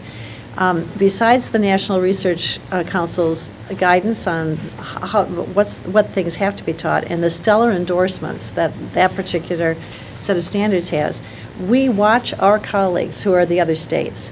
Fordham rated 13 states as having better standards than NextGen. 5 of those states have already adopted it. California, Arkansas, Kansas, Maryland, and the District of Columbia. They rated 22 states at roughly the same level of standards competence. We were one of those. Of that group, 6 have adopted. And they said that 16 states had standards lower than ours currently are. 5 of those states have adopted, and the NextGen standards are 2 years old. So again, nothing's ever perfect. My speech has gone on long enough, and in the time that I have done this, we've had 9 earthquakes, and we've discovered 4 new elements, 4 new chemical elements. Thank you. All right, seeing no other hands, all those in, oh, sorry, Richard. Yeah. I feel the need to explain my dissent. Back in 2014, when we thought we were going to adopt look at these that year, I read the framework and I posted what has turned out to be the most, regarded as the most helpful review on Amazon. But who's counting? But who's counting, right. And I was troubled by the vision set forth there. Mainly, the report itself says that most college graduates who majored in science don't understand what science is. And that raises the question, well, where will we find the expertise for changes so vast and sweeping? So that, and where is the continuity between what we formerly called science and science instruction and what we understand ourselves to be adopting now? So there's a problem of continuity, and is the vision itself coherent? The other thing, my respected colleague Eileen made a virtue out of a vice, but we plan to change standards every 7 years or so. That means no one has the benefit of 12 years under the same standards. There is something dysfunctional about systems that do this. And it may be demonstrated in our ACT scores and the very low scores that we have. Now, we've been told for both social studies and science that, oh, that form of labeling instruction doesn't work, it doesn't help kids reach the higher. We can't even get our kids to label, if that's the case. There's a structure to learning, and you begin with labeling with tedium. You see it in learning a foreign language. You spend 2 years of, working through meaningless grammar and stuff like that, and then the 3rd or 4th year, if you're lucky, it clicks and it starts to make sense and it becomes enjoyable and self-reinforcing. I don't believe that there's a way to teach and skip that tedium stage. And attempts to try to teach science, allowing kids to pursue their interest, well, sometimes it can go very well. There are many students who really prosper, but there are the kids that don't.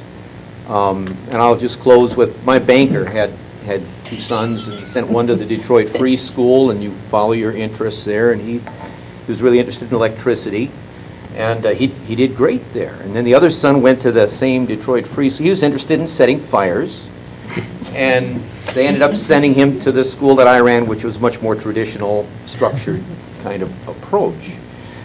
And which only illustrates that there are, if kids are different, then approaches need to be different and made available. Choices need to be available for kids, even from the same family. Now, where this leaves us on the current matter of the science standards, given the bigger picture for me does not cohere, so I will be unable to support it. Thank you, Richard. All right, all those, Lupe? I just want to say one short thing. The current standards were approved in 2005, so that means the standards are 20 years old. 10 years old. 10 years old. But even 10 years, we're not using the same phones that we used 10 years ago. We're not using the same computers that we used 10 years ago. And I just changed my 10-year-old car. And even eyeglasses. You don't wear the same kind of eyeglasses that you did 10 years ago because everything changes. So in my mind, it is clear that changes are well overdue for the science standards. So I am in favor of supporting the new science standards. Thank you. Let's see if third time's a charm. All those in favor, say aye. Aye. All those opposed, nay. Nay. Motion carries. Thank you very much. Good job, everyone. Next item on today's agenda is state and federal legislative update. Marty, I think they're applying for you, or applauding for you. There you go.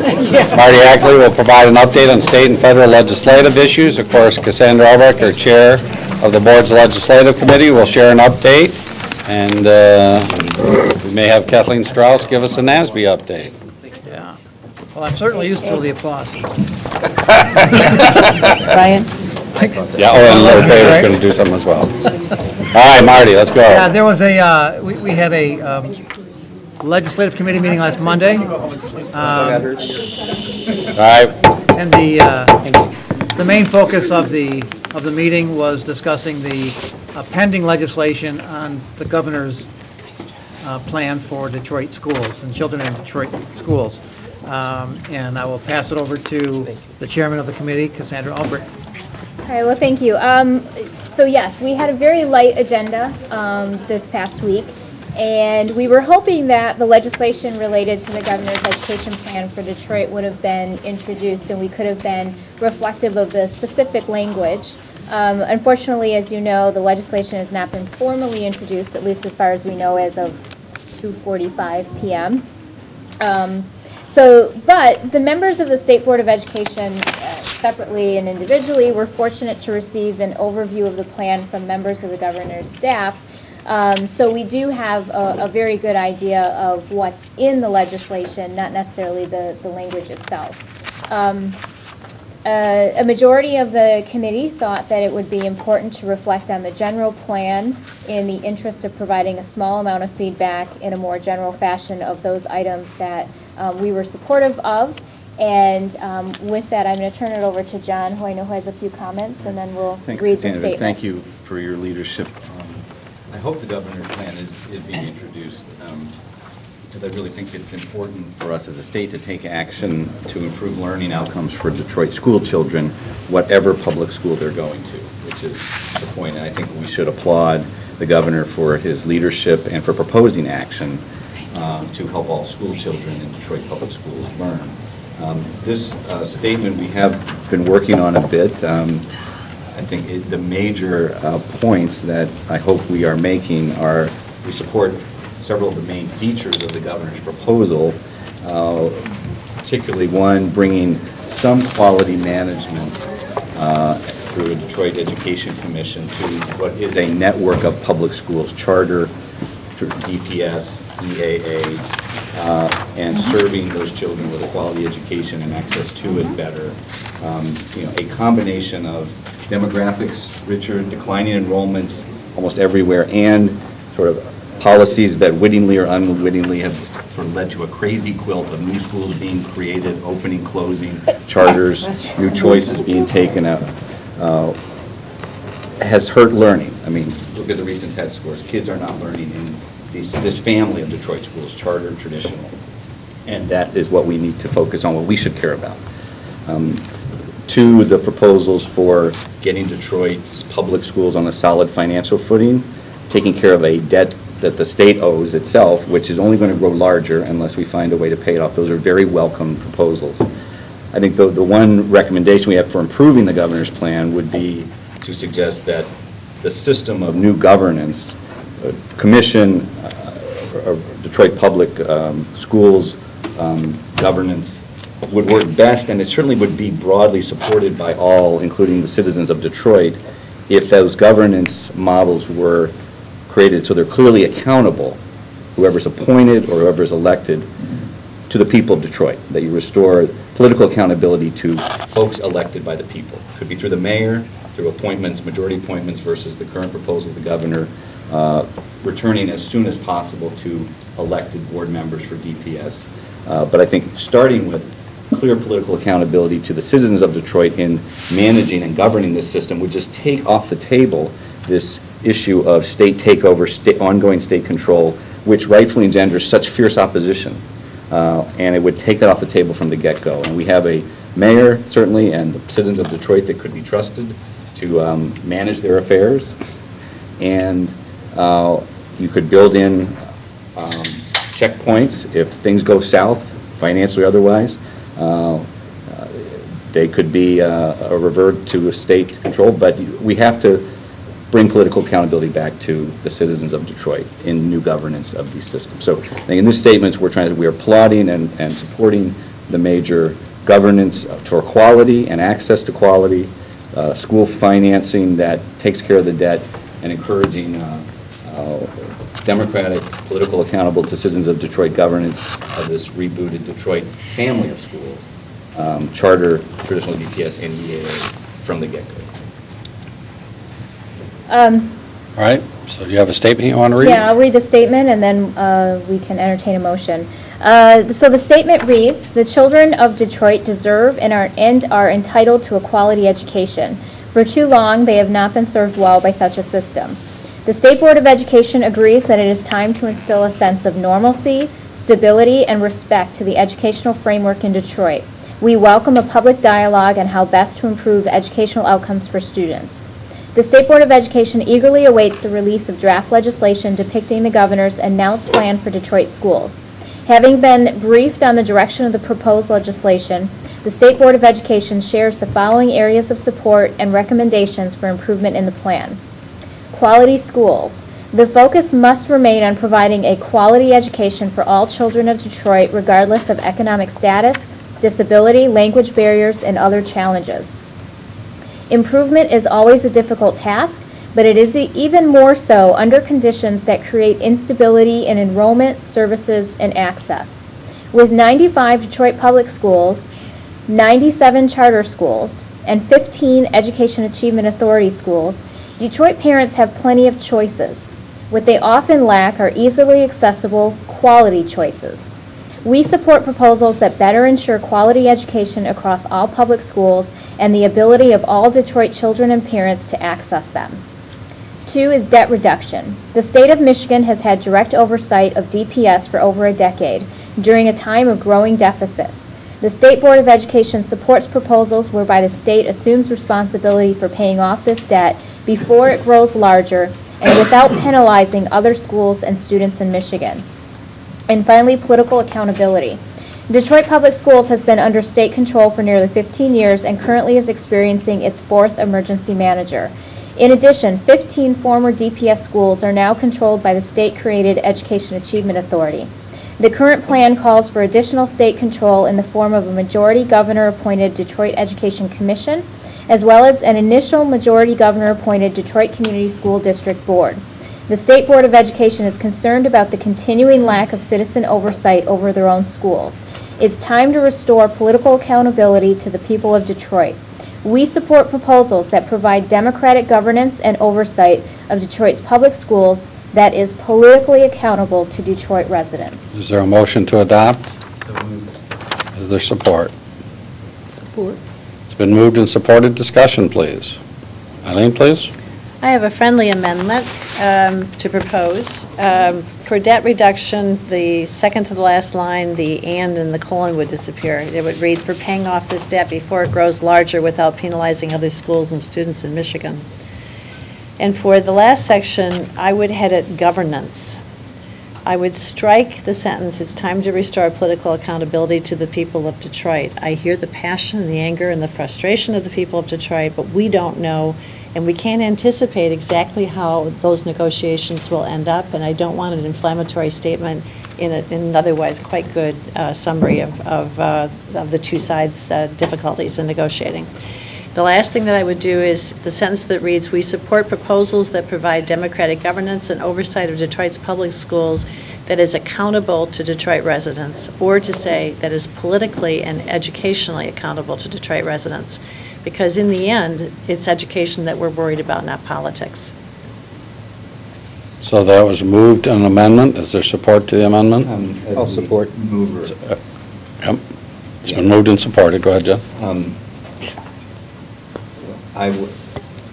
In the spirit of, I'm very eager to have a statement we all can support, so I'm eager to accommodate your suggestions.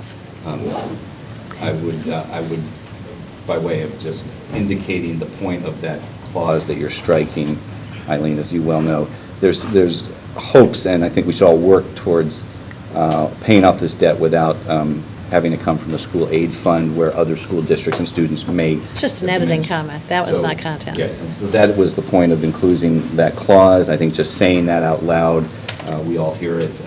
It would engender better, broader support, certainly for this, if we weren't robbing Peter to pay Paul.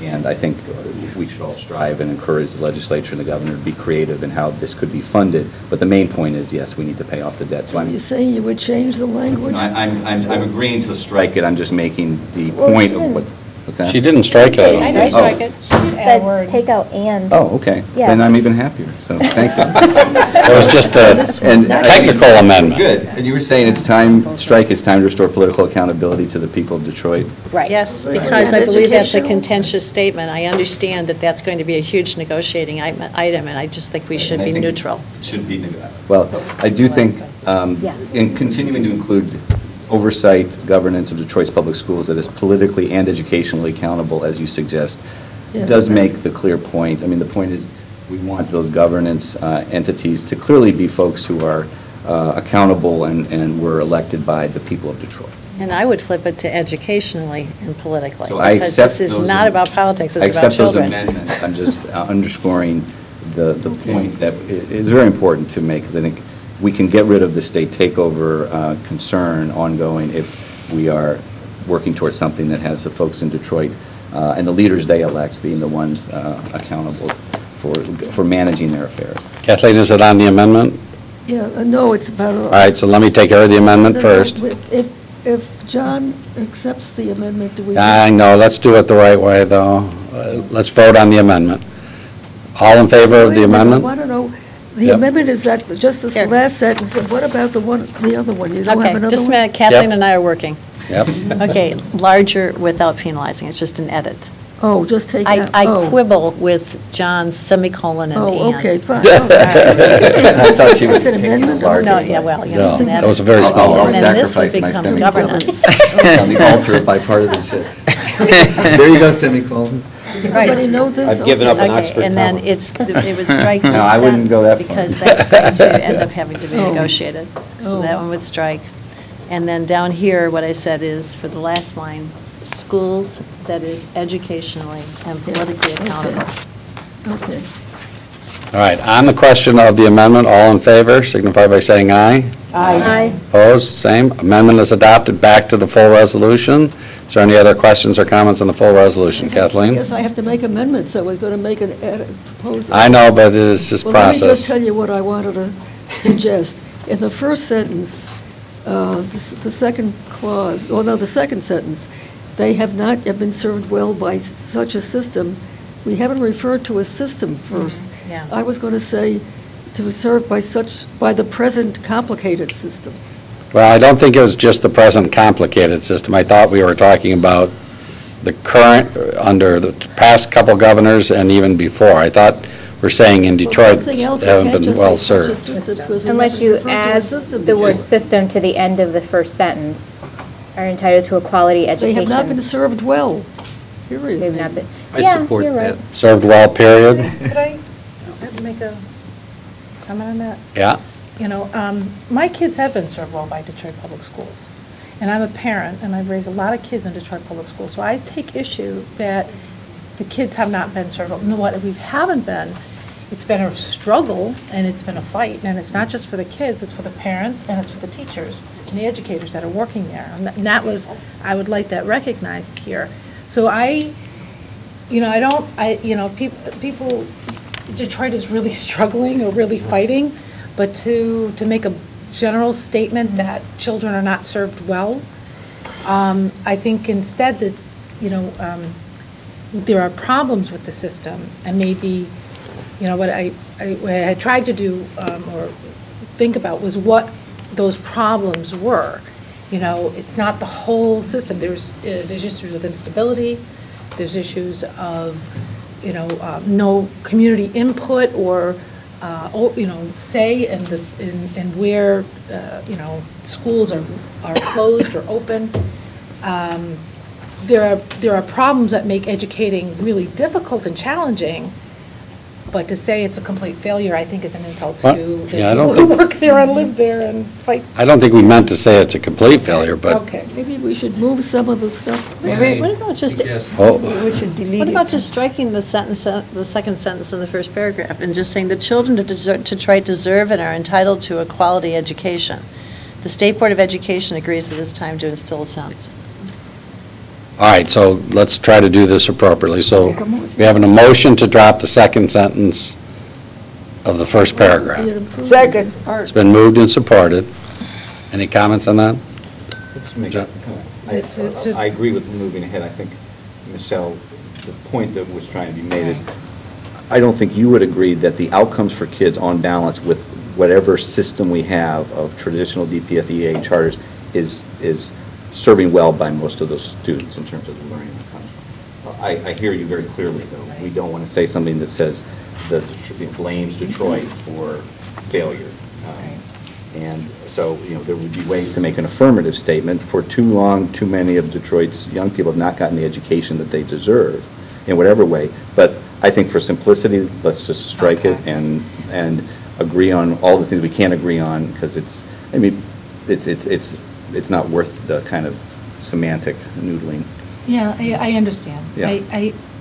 But I just think there are some glaring things that are, seem self-evident about that are wrong. And I'm not sure why everyone seems to recognize them. And so pointing them out, I'm not sure why that's a problem. Like just the instability that is created there. Well, I think that's what was attempted, to say they have not been served well by exactly the things that you're summing up. There's a lot of reasons why none of the Right, kids are and that succeeding. instability could be caused from many different sources. I'm not blaming one person. It's that whatever, but there are certain reasons why. I guess it's important to me to recognize that it's not just the children. It's the families that have been really struggling with this, the citizens, not just the children. And it's also the people who work in that system who have been struggling with that. So You don't want to blame them, Andrus, I hear you. Well, yeah, I want to recognize the fact that people have been really working hard and in spite of it, have been producing, you know, that there are some good things that are coming out of it. It's just that it's the system is rigged to make it really, really hard. And so there was a different sentence that we had used, that I had thought of before And that, on this. discussions earlier, that sentence proved so provocative to many that we tried to simplify it with just this one sentence, that the system you're describing, whatever that is, that complex of forces, is not working for Detroit's education. You know, it is a system, it's a complex of forces. But I would strongly encourage, people, I've heard your points, I appreciate your points. I think let's just strike that sentence and leave the first, which I think we all could agree on. All the kids in Detroit deserve a great education. And now let's talk about it. And I would just add, I completely understand what you're saying. This is the first chance. Yeah. I don't think, it's definitely not going to be the last one we have to add our thoughts to the process. All right, so it's been moved and supported to strike the second sentence. All those in favor signify by saying aye. Aye. Opposed, the same. Motion carries. We're back to the full. Wait, I have another suggestion. Is that it? Yes. You missed the boat. In the 1, 2, 3, 4th paragraph, the one that says quality schools, the second sentence, improvement is always a difficult task, but is even more so under conditions that create instability. And I would add, put in first the word leadership, instability in leadership. I think that's been a real problem, that they've had 4 successive emergency managers, and each one comes in with different ideas, and there's no stability at all. And it says instability in enrollment, services, and access, but I think the leadership is part of the problem. Okay, so that's a motion. It's been moved and supported to add the word leadership. Any further discussion? Seeing none, Richard? I think the point is well taken. That's a good addition. There you go, Kathy. Good job. Good work. All those in favor of adding the word, say aye. Aye. Opposed, the same. Back to the full resolution. Any other amendments? Pam? Pam and then Lupe? No, go. I probably should just get in here because to me, after hearing from Detroit, really trying to take this document, digest it, and be able to, you know, back it along with my fellow board members, but I really am having a hard time, along with some of the things that Michelle has brought up. The statement to me is ambiguous because we're pointing out some of the issues, but to me, we're still saying that we're going along with the proposal that we're awaiting to, or the legislation that we're waiting to be proposed by the governor. And I don't think that I can do that. I do appreciate, you know, the governor coming to us and presenting his plan to us. And I do appreciate that, but I guess some of the questions for me arrive from the presentations that were given. The other things that I don't know are in here, because we're looking at, what, 6 to 8 years that there will be governance by the appointed majority governors. Well, we're going to work to change that, obviously. Could I just respond? I believe what we are saying pretty clearly here is, and I believe the Detroit Coalition members also are saying, they support the 2 provisions, major provisions of a new governance structure that attends to quality and access, a plan for dealing with the debt that the state executes to take care of the debt. We are disagreeing, and we're recommending a change in the governor's proposal to not start with governor-appointed governance of the DEC or the DPS, but to start with appointments that are, or election that are made by people elected by the people of Detroit, either the mayor or elected board members.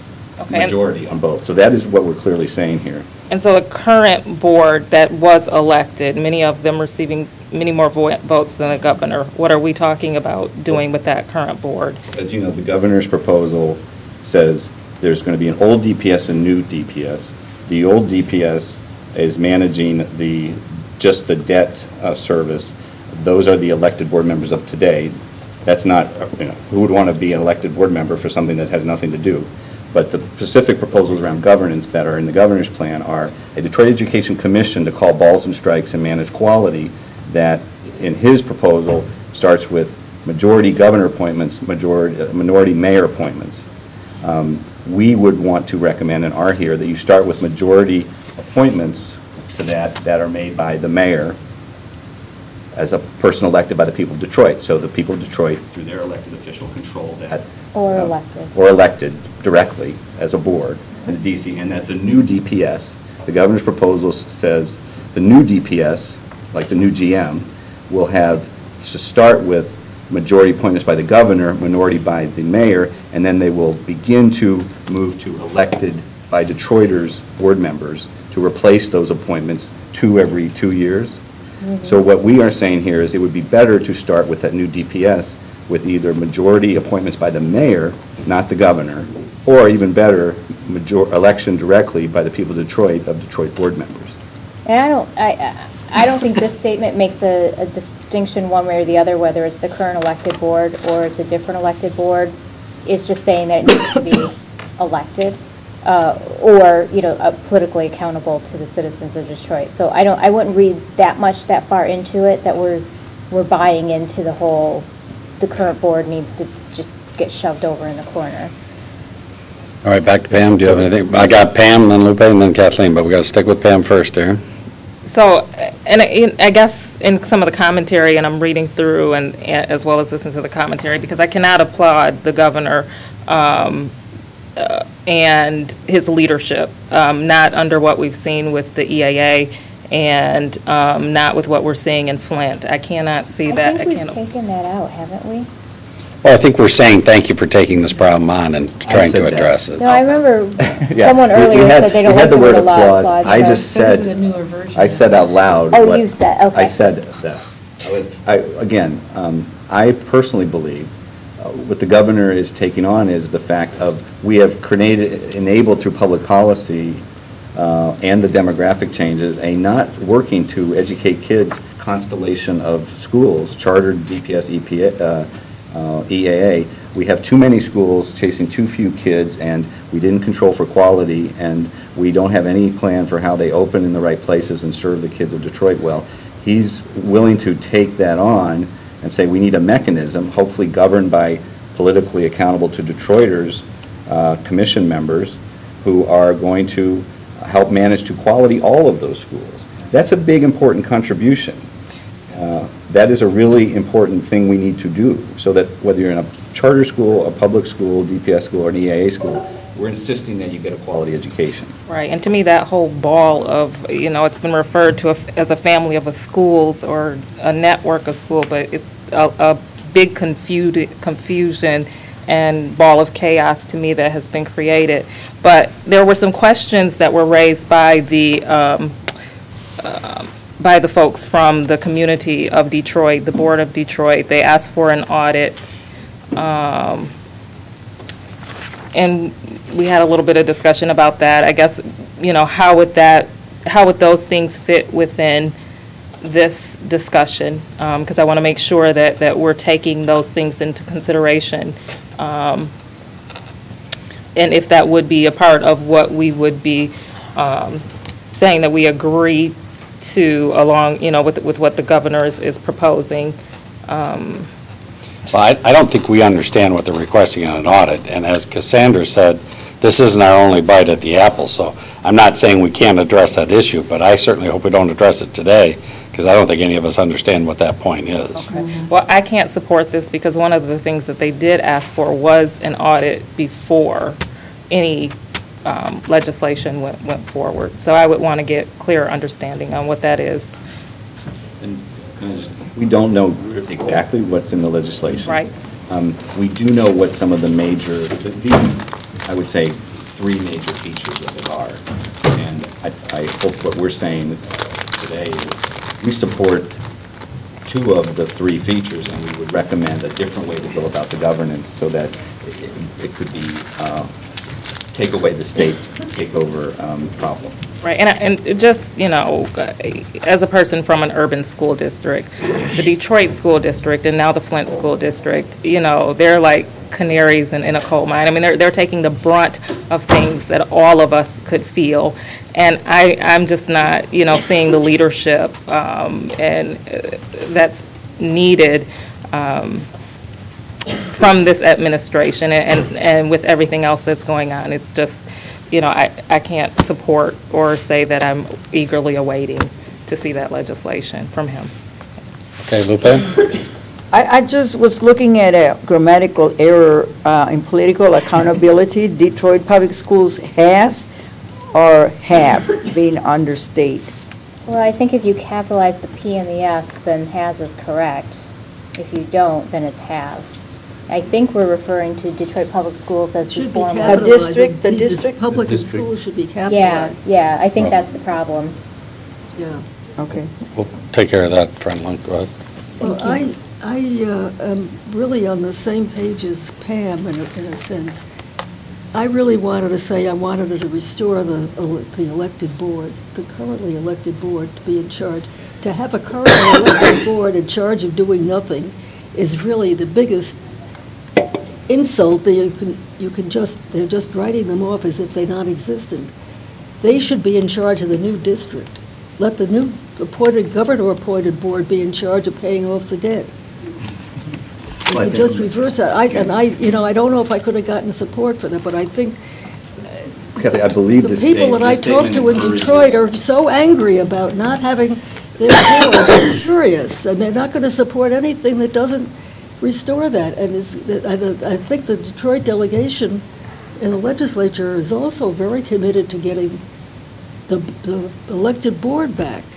Now, not wait for 2 years, 4 years, 6 years, 8 years. This is consistent with that. I don't think that's clear. There are two new governance proposals. One is for the Detroit Education Commission, which would manage quality for EAA, DPS, new DPS, and the charter network that has no management right now. And that is proposed by the governor, majority appointments by the governor. I think we are saying that body should be governed by folks politically accountable to Detroiters. A majority, one way to do it would be majority. Appointed by the mayor, but that's still not elected. No, then the new DPS, even the best thing would be to have that not start with governor or majority appointments, but to start with democratically elected DPS board members. That would be consistent with what this says. You should have governance of that. That's politically accountable. Democratically elected, if you say democratically elected or appointed, they should be democratically elected. We didn't say or appointed, we just said folks, they should be governed by folks who are politically accountable to the citizens of Detroit. The way that's accomplished is by the governance being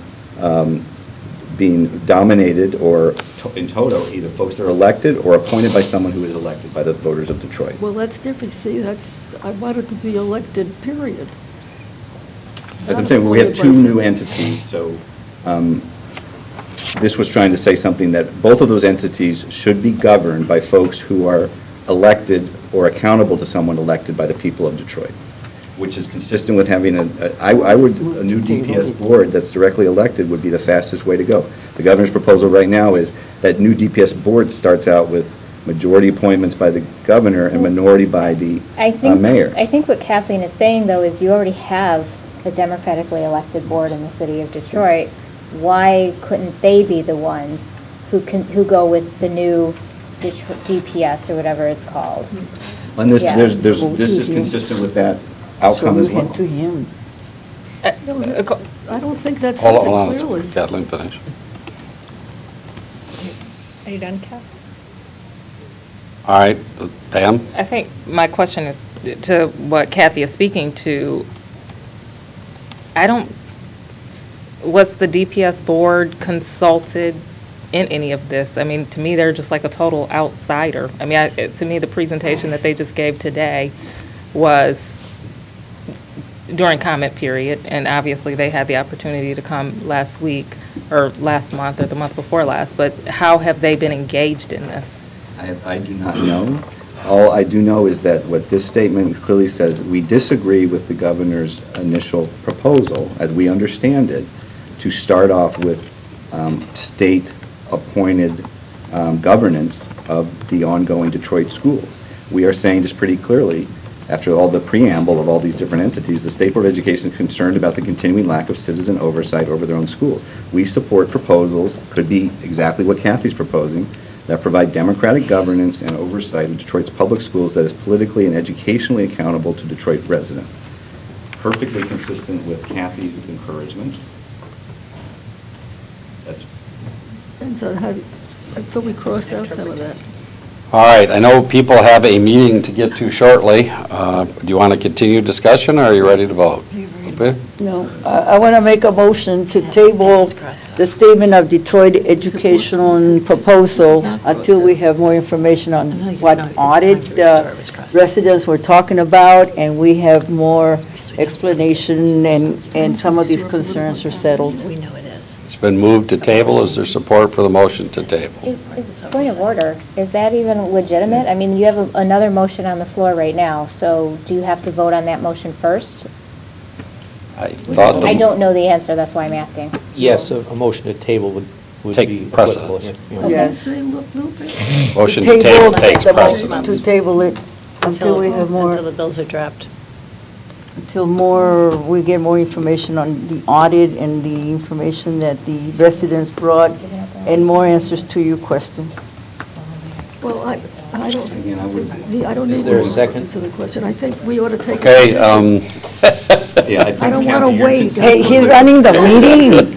I think we should Yeah. weigh in on the, on this something before everything is decided. Yeah, I agree, and I do honestly believe, Kathy, the fully intent of your Brian, ask point for a is second to- before we is discuss. consistent with this language. Yes, we do want need to a restore second. democratically elected political accountability to the Well, I hope government. people understand. Why don't we make All it right, so a clear? motion has been made to table. That takes precedent, but there has not been a second. Is there a second to the motion to table?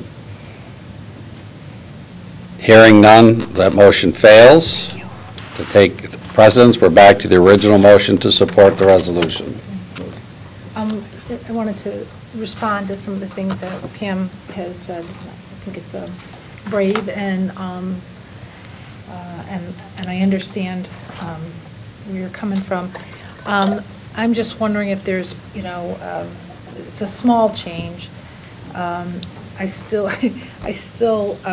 personally would like to have some discussion of what, indication of what the issues are facing the folks in Detroit. But maybe the last sentence, we support proposals that provide democratic governance and oversight, and that is politically, educationally, politically, and financially accountable to the Detroit residents. I don't know if we could add something about we support an audit of the, this includes supporting an audit of the, the current. But see, we get an audit already. We get an audit that has to be filed by every November something. For the Detroit board members and then. So they are doing. Yeah, audits are current law. See, that's why I think they're talking about something different. Yes, Yeah. that's what I want to get clarification, because those are internal audits? aren't No, it's done by, I don't know who Detroit uses, but Plant Moran, outside sources that come in and that audit. Every school district in the state, and every school district in the state has to file that audit with the department. Right, I think that they're speaking of something different. They are, that's what we're not clear That's why on. you need to second. Was it? I call the question. All right, the question has been called. We're going to add, are we going to add the word? Did you want to add, just let me clarify, because before we called the question, there wasn't a question to add the word. And financially. And financially? Accountable. So there, was that a motion, Michelle? Okay, there's moved, is it seconded? Yes. Seconded? All those in favor, is there any discussion? Where are you going to add that? The last sentence. The very last sentence. Politically, and financially, Educationally, politically, Politically and Right. financially. I'm sorry, it's, right now it says politically. We already added the word educationally, politically, now we're going to say and financially accountable to Detroit residents. And we are doing what right now? We're voting On adding that word. on Adding the that word word. financial. Now, I just want to ask one question before, Yep. if you don't mind. Is there anything in the proposal that prohibits financial accountability? That's why I'm curious, to me, everything about that proposal was that it was going to be solidly accountable. That's why I was just suggesting that we just say accountable initially. But we can underscore the importance, but I believe that in the proposals I've seen, that's part of the package. Am I wrong? It doesn't make any difference, we can say it too. I think the intent of which it's offered is helpful. I don't even want to say it out loud, but I'm just worried someone could interpret that and financially to mean, oh, you mean they're going to pay off their own debt, which is the opposite of the second bullet that we want to make clear that we, it's the state. I don't think you want to add the word financially. I'm glad I pointed that we. I was going to. Walk back, Michelle? Yeah. Because someone will read that as, oh, see, we don't have to pay off their debt. All right, so that has been withdrawn, so we go to the call to question motion. So all those in favor of the original motion, now you have a draft thing as amended. All those in favor, say aye. Aye. Opposed, nay. Nay. Motion has carried 7-1. Very quickly. 6-1-1. Oh, you abstained, sorry, I didn't call for that, so I didn't know that. 6-1-1, thank you. I abstain. All right, so Kathleen Strauss, do you have a quick NASB update? Well, yes, apparently they think there's action on could be action on ESEA before the end of the year. That's a possibility. But they haven't named the conferees yet, but apparently from what we heard yesterday at the conference call was that the chairman of the two committees, Senator Alexander and John Klein, have been meeting behind the scenes to try to agreement. And the other encouraging thing is that two Republican representatives in the House have written a letter, I think I sent this to all of you, to encourage their Republican colleagues to support a conference report, which no one has seen yet, but they're working on it. And the problem is they're also working on the budget. They passed a resolution to go for 2 years, but the details haven't been worked out. So they're still working on that. So that might take up all the time because they're not going to be in session very long. But they're hoping that they will get this done before the end of the year. So that is a possibility. So your letter should be helpful. So I will be sending a letter to all of our congressional and senators, our delegation, encourage them to adopt. Correct. All right, Lupe has withdrawn her item, so that leads us to consent. I'm sorry, I have a question. Yep. And I just want to make sure that we're clear on this, as it relates to the presentation and the discussion that we had around the Detroit schools plan. How are we going to follow up with the request for an audit? I will have Better my understanding that. My team will do that. Thank you for clarifying that, but I did write down the note to do that. Consent agenda, are there any items the board wishes to be removed from the consent agenda prior to the vote? Seeing none, is there a motion to accept the consent agenda? So moved. Support. It's been moved and supported to accept the consent agenda. Is there any discussion? Seeing none, all in favor, please say aye. Aye. Opposed, nay. Motion carries. Any other comments by State Board of Education members? I have a couple, but I'll hold them to Real quick, I want to thank all my colleagues for their thoughtful and constructive work together on tough, big issues today. Yes. Whether we agree or not, I very appreciate that. Richard? I want to thank John and Cassandra for their work on that last resolution there. Complex. It was complex, To do. and Well done. I appreciate your willing to modify language so that I could support the policy initiatives. Thank you. Same here. Brian, one of our public speakers, someone who presented public speaking, discussed the time of meetings. Obviously, I know that happened before I was here and probably for some sort of reason. What I've told people who have questioned that, educators, is that the recordings, these sessions are recorded. Are there any other discussions that we've had on the time of meeting and making sure that we're accommodating the general public to attend meetings? I mean, we've not had anybody contact us with a concern about the time. I know we did hear the two ladies that testified together. I wasn't sure they were saying it was tough on them to talk to us or other meetings, but you're right, we did hear that comment. And then the other thing that was brought up during public comment was parents who have difficult times expressing themselves and getting response back from educators without seeming adversarial. And I've seen that with families, and I think that, however we can talk to our school systems and help them to support them in accommodating their community and taking their input and doing that in a non-adversarial way. I think that, however we can do that, the more we can do that as we relate and communicate with districts. Very good, we'll add that. Thank you. All right, tentative agenda for the next meeting. If anybody has any items, please let John, Cassandra, Michelle, Marilyn, anybody know if you have anything you'd like to add. Future meeting dates: Tuesday, December 8th, regular meeting; Tuesday, January 12th, regular meeting; Tuesday, February 9th, regular meeting. And it is our goal to do the top 10, hopefully at December 8th. If we're behind, the latest we'll bring it forward as January 12th, but we hope to have that as a major piece either in December or January. With that, we are adjourned. Marilyn?